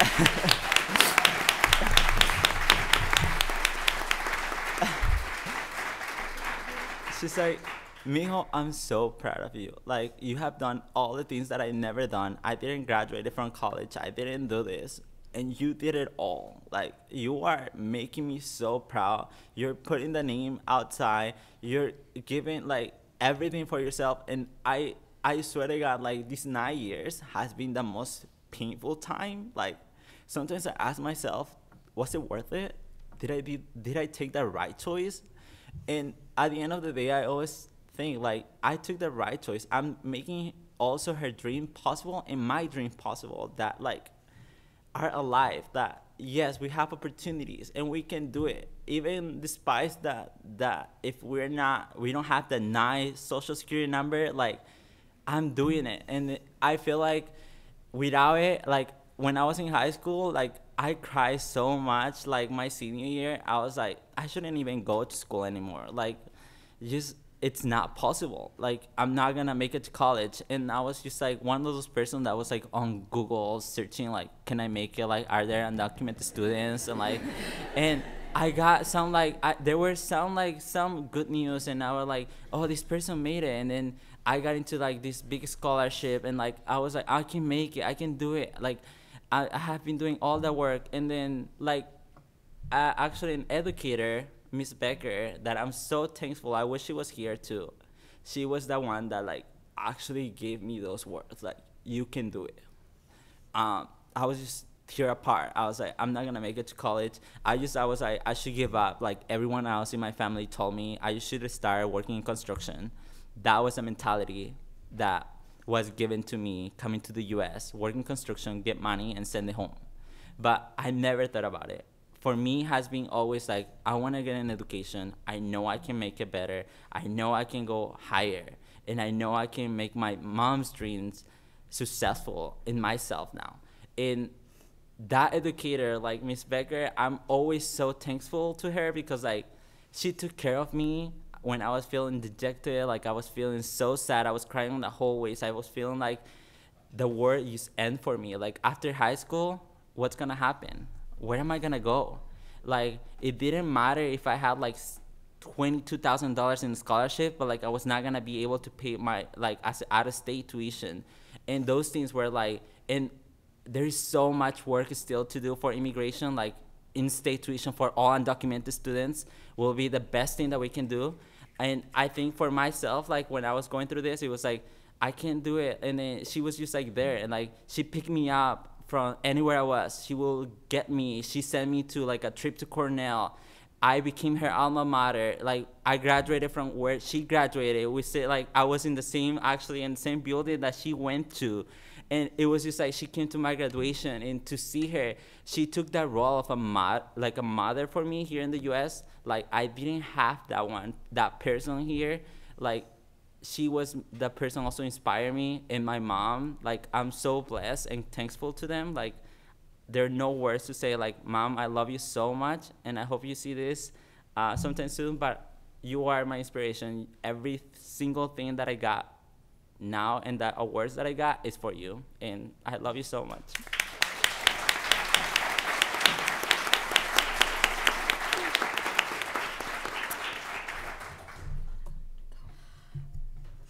So, like many of my other peers, my mom and dad definitely made the most impact in my life, my amu and abu. And they couldn't be here today, so hopefully they're watching after this gets put out. But my dad, when I was really young in Bangladesh, worked overseas in Canada and came to the United States. And so I didn't see him much, and I forgot what he looked like. And my mom made a decision to be with my dad so that we can be together as a family. And so we came here when I was 6, and I couldn't recognize my dad, and that was really hard. And it was hard because I had to relearn how to love him. So that was hard. But I knew from when I was younger that they were doing it all for me. And they've never gone back to Bangladesh because they can't, and they haven't seen any of their family. And so it's just been us, my dad, my mom, and eventually my sister, who's 15. And so it's been very hard, but also very rewarding to have them as a part of my life, because they have sacrificed their entire lives, just like many of our other friends here, sacrificed their entire lives to give us a chance for a better one. So I'm very thankful. I'm so grateful for that. And when I joined Teach for America, I was unsure of my future and what it held. So I called my dad, like I always do. And Abu picked up the phone. He's like, "Hey, kiddo, how are you?" I was like, "Hey, daddy-o, what's going on?" And I was like, "I just have to tell you, I got Teach for America." And he goes, "Yeah!" And I just so excited on the phone, telling all his customers at the store, "My daughter's going to be a teacher. My daughter's going to be a teacher." When I was so unsure of it myself. And he's like, and he's on the phone. He's like, "Listen, your teaching is in your bloodline." And because my grandparents were teachers, my aunts back home are teachers. He's like, "Teaching is such an honorable profession, such an honorable profession, and you should understand that." And he just affirmed so many things that I couldn't in myself. And he's like, "Do you know how proud I am of you, and how proud I am that you get to inspire those kids in your classroom every single day?" And he told me, "You be the best for them, because we've tried to give you the best we can, but you be the best for them now, because you're another parent for them. So you work hard, and teaching is going to be very hard, and you're going to be sad, but we're going to be here, and your kids need you, so you need to be there for your kids." That was like the first day I heard about Teach for America, and I knew I was going to be a teacher, so it was all very overwhelming. But my parents have always been the rock and my light at the end of the tunnel. So I'm very, very grateful for them. And in twofolds, grateful for my teachers, who were my second parents in high school, and my counselors, who've done so much tirelessly to look through all the documentation that I needed for college, scholarships that I may need, driving me to different community colleges, to different universities, because I couldn't drive. I didn't know where to go. And much like David, one of my teachers, Mr. Daniel, he went to UT. He was an alum. And he's like, "You need to go to a good school, because that brain of yours needs to work, and you need to work your brain." I was like, "Okay, Mr. Daniel." And he worked tirelessly to get me the paperwork and call his alumni connections and see what I could do. And without these pivotal and such influential teachers and people in my life, there's no way that I could have even imagined being a teacher, having a job. So grateful to be up on this stage with all of you influential people that inspire me every single day to do what I do. Those people definitely deserve the credit. They definitely did the work, and they definitely put the dedication and passion in myself to move forward and to look at every day in the eyes of those teachers who were always there for me, and my parents, who have always been there for me. So they definitely are my inspiration and the wind beneath my wings, so to speak. So I'm very thankful for that. I want to thank our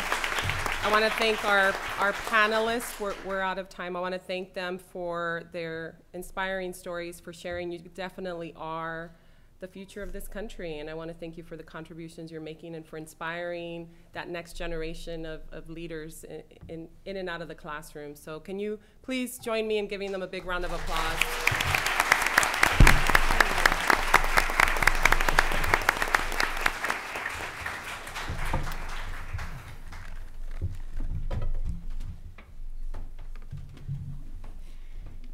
Thank you again to our amazing panelists. I mean, I don't think there's a dry eye in the house. So these stories have been so inspirational. And again, we thank you for your commitment as educators and to your community. So thank you again. So a big round of applause for our panelists one more time. At this time, it's my distinct honor to welcome Valerie Jarrett, Senior Advisor to the President. Thank you so much for being here with us today.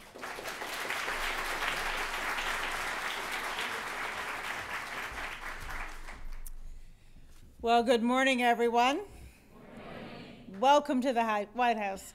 Having a good time? Yes.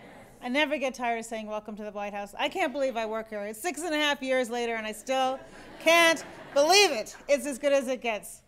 But we see amazing things here every single day.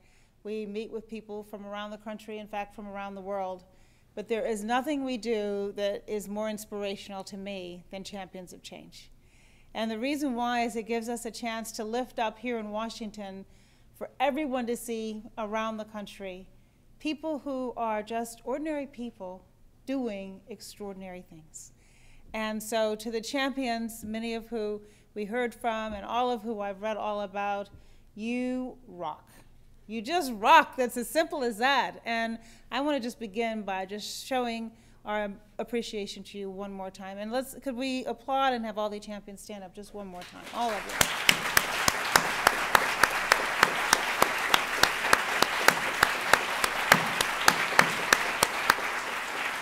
Thank you. Thank you. And as we've heard, many of you have come such an extraordinary way. You have overcome enormous obstacles. You have been resilient and tenacious, and you've done it with spirit and heart and grace. And I think you would all admit, as you just heard from this panel, that none of you would be here if there wasn't somebody special in your life who believed in you. And I will say this to those of you, to all of you, but particularly to those of you who don't have parents here. And I say this to you not as a senior advisor to the president, I say this to you as a mom, that as a mom, there's nothing you want more in life than for your children to do well. And whether you're with them or whether they're far away, you want them to be as happy as possible and know that they're getting that fair shot to aspire to their dreams, no matter what their dreams may be. And I know, and I could see in the tears that the separation from your parents is hard on you, but your parents are so proud of you. I can't think of anything that would make me more proud than for my daughter to get the recognition that you all are having today. And so I know it's hard and you have a heavy heart when they're not physically here with you to wrap their arms around you. I'm going to give each of you a hug as though I'm your parent when we're done here today. But just know, this is all they want for you. They just want you to get that fair shot. And for you to be here in this great country and choose to be educators. Choose to give back to the next generation. You stand on the shoulders of those who helped you, but just think of what you're doing for the next generation. You're giving it back and you're paying it forward. And that is what this is really all about, is to put the showcase and spotlight on you and lift you up and let the world see what America is at its very best.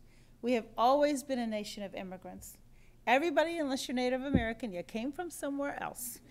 And one of my favorite lines that the president used, isn't that right, is before we were us, we were them. Before we were us, we were them. So I say to all the folks, and you hear it in the press all the time, who say really outrageous things, our country is strong because of our diversity. Our country is strong because we have always been welcoming to people from all over the world. Everyone looks at the United States as a beacon of opportunity, a beacon of hope. They believe in our values, they believe in our democracy, they believe in our inclusiveness. And you give us a chance to show that at the absolute highest level. So I want to thank the champs.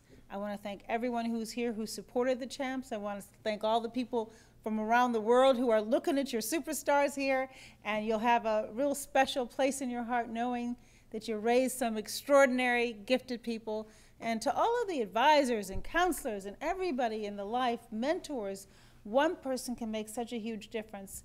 We had a young man who used to work in the White House who I took a special interest in, and he told the story about how he grew up and had hard times. And I said, but look, you're working in the White House. I said, how did that happen? He said, you know, my mom always told me I could do anything I set my mind to. And he said, I believe that children aspire to the expectations that people they love set for them.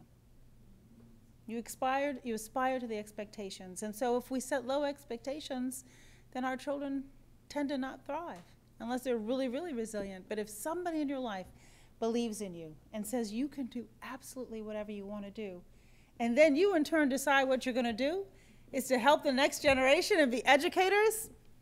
Just doesn't get any better than that. My mom spent her life focusing on early childhood education, and so I know. That's why I mentioned it.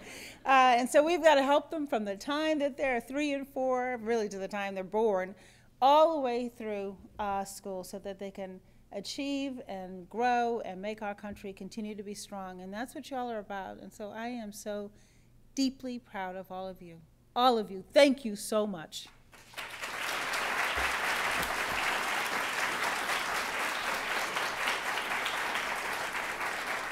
Thank you. So now I have the pleasure of introducing to you somebody who does not need an introduction, a famous actor, an accomplished actor, a fierce advocate for immigration rights, and I have to tell you, one of my favorite TV shows, Orange is the New Black. And what I love about Netflix, this is not a commercial for Netflix, but I will say, given our work here, you can imagine that there's nothing better than to be able to watch what you want to watch whenever you want to watch it. And if you want to watch the whole season, as I did at one time, one weekend, not one sitting, but one whole weekend, then you get to do that. And so please join me in welcoming Diana Guerrero. And also I have to mention, obviously, Jane the Virgin. She's well known for that as well. So come on up and...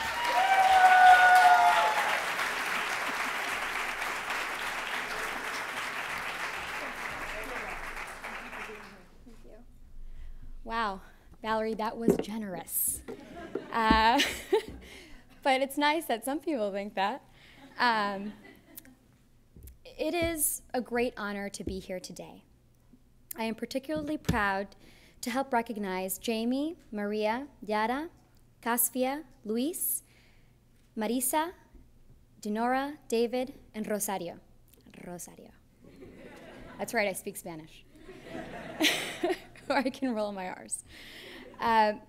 Thank you for your work as DACAmented teachers. And thank you to the White House for hosting this special event and inviting me to be here with you today. Really, what were you thinking? I'm gonna ruin this entire thing. No, fingers crossed. The White House Champions of Change program honors ordinary Americans who are doing extraordinary things in their communities. Each of these 9 Americans being honored here today are not ordinary Americans. They are truly extraordinary. They are doing important work in their communities and in their classrooms as DACA recipients who have become teachers of students from pre-kindergarten to high school. You are extraordinary because you have overcome great hurdles in your young lives to succeed, challenges that most Americans have not experienced. For almost all of your lives, you and your families have had to stare down the fears of deportation. When your school friends started getting driver's licenses and driving to school and part-time jobs, you could not apply. You probably also had trouble finding work or getting a college student loan. You have faced a long list of challenges because of your status. But when President Obama began the DACA program, by the way, is the president here? Anywhere? No? No one told him I was coming? All right. All right, that's fine. He's off doing important things like saving America. My jokes are terrible today. Somebody help me, comedy gods, come on. He offered you the chance to become lawfully present and become eligible to apply for a work permit. You seized the opportunity. You finished college and became teachers, and then you set new goals.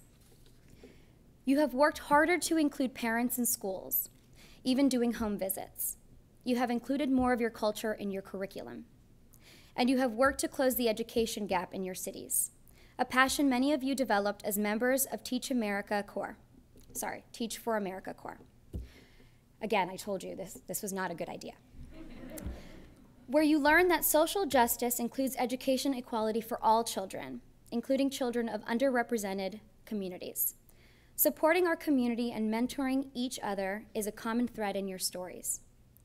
For example, Jamie from Los Angeles is working on his master's degree while teaching high school chemistry at Animo College Preparatory Academy, a public charter school in the heart of the Watts neighborhood in Los Angeles.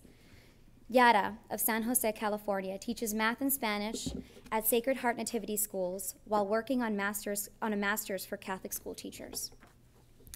Yara is also a member of the Latina Coalition of Silicon Valley and Engaged Latina Leadership Activist Program, ELLA, where she works on issues such as wage theft that affect Latina women in the Silicon Valley.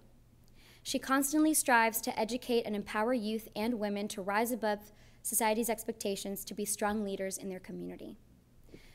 Maria from Austin, Texas, is a first grade bilingual teacher. She is also a union leader who has worked with her union and others on citizenship drives and DACA clinics. I mention these stories because they touch upon the work that I am doing. And I'm not talking about wearing orange and khaki and pretending to be in prison, although we do tell important stories. Though I love my job as an actor, I also have a passion to get young people civically engaged. In fact, I'm thinking of changing my profession because of you guys. Thank you very much. Again, bad joke. Wow, it's not jibby. Come on. You said this was good. All right. After I shared my story about my family being separated by deportation 15 years ago, I, like you, wanted to do more to help our community. Like you, I have urged immigrants to learn about the expanded DACA and DAPA programs that the president announced last November. By the way, Valerie, has he come in yet? Nothing. Oh, is that why? Okay, all right. Well, we'll leave that joke at the door then. No, where was I? Yes. Like you, I have expressed anger and frustration with conservative politicians who opposed immigration and went to court to stop the president's programs. I know that politicians won't listen to us unless we stand up and make ourselves be heard. And the best way for us to be heard is to vote. Even though you are not eligible to vote, you can help. As teachers, you are leading young students by your example. You inspire your students and your communities to achieve. Give them one more challenge. Urge them to become civically engaged so that all of our lives and those of our parents will benefit from our hard work. Encourage them to apply for citizenship if they are eligible. And if they are citizens, remind them to register to vote and show up on election day. And if they are like you, dreamers, waiting for the chance to become citizens, they can help mobilize our community to vote. We have to support each other and learn from each other and help each other advance. I didn't know what that meant until I decided to share my story. I was overwhelmed and I was scared, and I felt that I would be harshly judged and maybe even suffer a career setback because I had spoken out. I had a joke prepared, but I'm not even gonna try it. I'm just not gonna, all right, I'll do it. I thought I'd never work in this town again, see? No. It's my 1920s wise guy. All right. Yikes. What a crowd. The public response was great, but it was also negative. But there was one experience that still remains with me today. I was in a coffee shop and a young lady approached me. I was surprised because she looked just like me. I thought I was looking at a reflection of my 17-year-old self. She began to cry, and I thought to myself, oh boy, she must really like the show. But why is she crying over me? I have like 2 lines an episode, you know? It's not much to work from, but then to my surprise, she said, I read about your story, and I saw you on CNN. That was when Michaela Pereira Oprah'd me, and I began to cry. She said, I am Mexican-American, and my parents are undocumented. I am so afraid they will be taken away. I said, you are not alone. I urged her to take action now. Educate yourself and educate your parents and find out what your options are. Knowledge is power, but I don't have to tell a room full of teachers that, right? I'm sure you wake yourselves up at night saying that. Knowledge is power. Power, knowledge. I used that one, JB. It worked, I think. So many of us are afraid because we don't know the law. It's also because the law isn't clear. We'll leave that one there. The same young lady sent me a message to thank me because she no longer felt alone. She was doing everything in her power to get involved, educating herself and others. This solidified my purpose, and I no longer felt alone. We know we will succeed by working together. There are more than 650,000 DACA recipients from the 2012 program.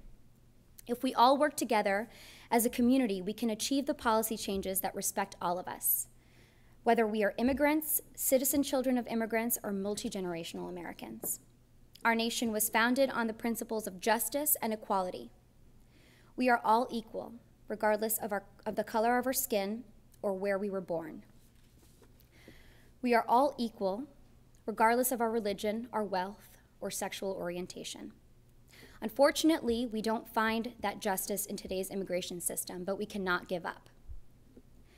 We have waited too long for immigration reform that keeps our families together, and we cannot stop working towards that goal. In the meantime, President Obama created the DACA program that has greatly benefited our country, and we know that because you guys are here. Now it's up to us to continue moving forward and prove the program's success and achieve a permanent solution. As champions of change, we have to make sure that the momentum continues. I hope you join me in this campaign and let our voices be heard. Thank you so much for your hard work and for showing our nation that we are America and that we are ready to lead. So thank you.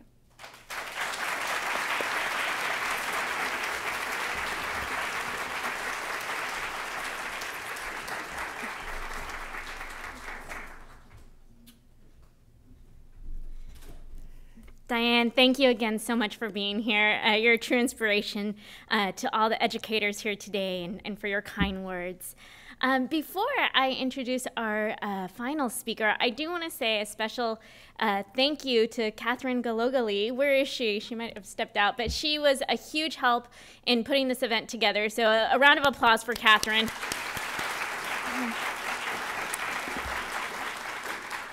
And without further ado, our next speaker has been a true champion for the immigration community and on issues that are so important to our families. Please help me in welcoming the director of the White House Domestic Policy Council, Cecilia Munoz.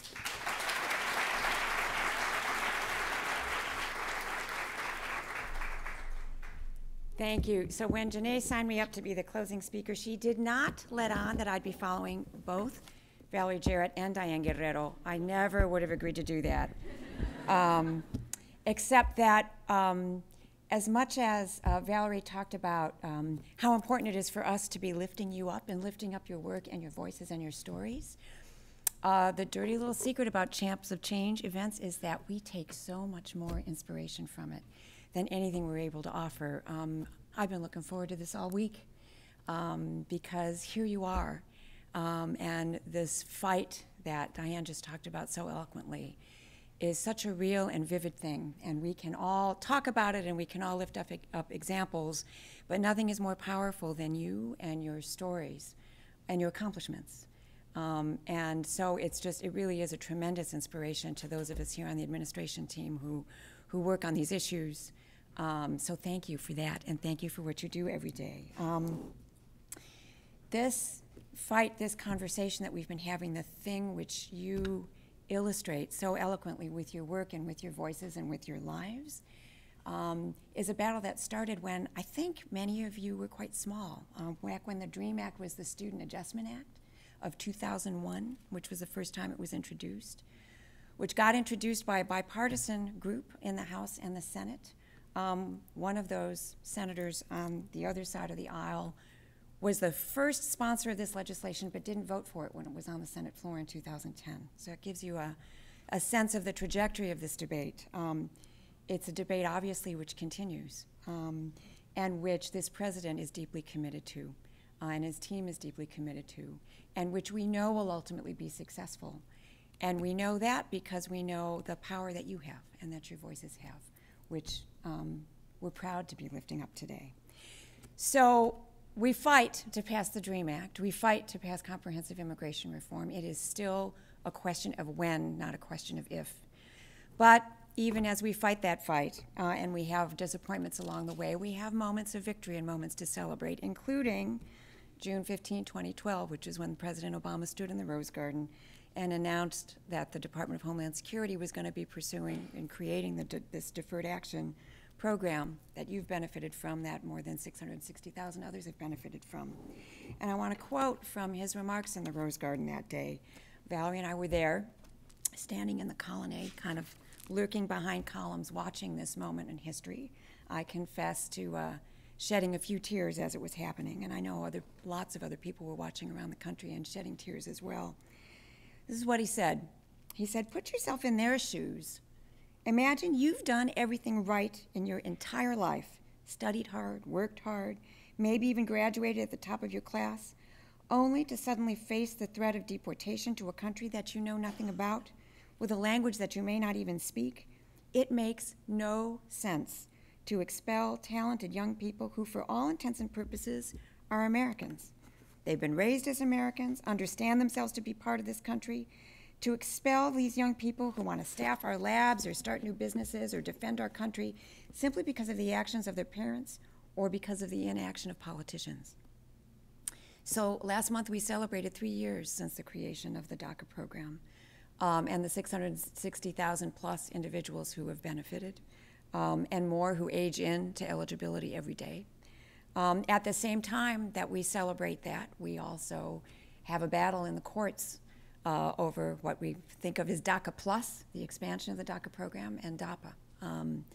And even as that fight continues, we also have to keep our eye on the ball of what happens in this town in the legislative debate that is still underway, a debate that we have to win, and that your actions, our actions, determine, since it is not a question of if, it is a question of when. What we do determines when that day is going to come, when a comprehensive immigration reform that includes the DREAM Act gets signed into law. That's still the goal, and it's still the goal because of something else the president said on that day in the Rose Garden, and that is that you deserve better than to have to plan your life out in 2-year increments. For all of how incredibly important, right?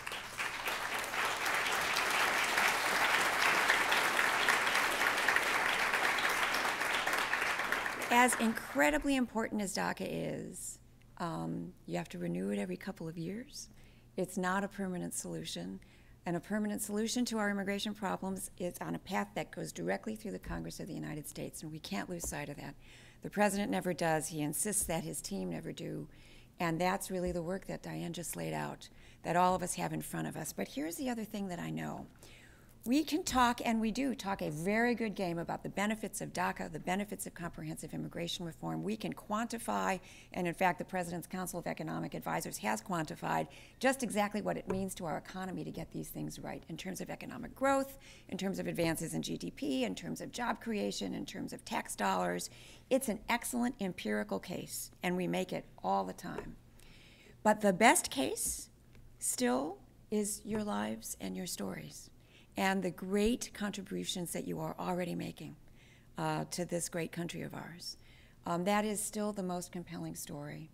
And our job is to make sure that we're helping you tell it, but it's ultimately yours to tell. And the reason that we have come as far as we have in the immigration debate is because of the courage and the fortitude of really brave people like all of you who stood up and said, here I am, and how can you think of me as anything other than an American? And eventually the country will catch up to what we know. And the Congress, well, the country at some level has already caught up to what we know. It's the Congress of the United States that needs to catch up to what we know. And we're going to keep working until we make that happen. So thank you for what you do. Thank you for the inspiration that you bring to this debate, the inspiration that you bring to your students every day. That gives us tremendous hope for the future. Together we're going to get this done. And we're going to get it done because you were brave enough to tell your stories. And we will do everything we can to strengthen your voices and the contributions that you make to this debate and to this country. So thank you all very much for today and for the inspiration. And here's to the work ahead. Adelante.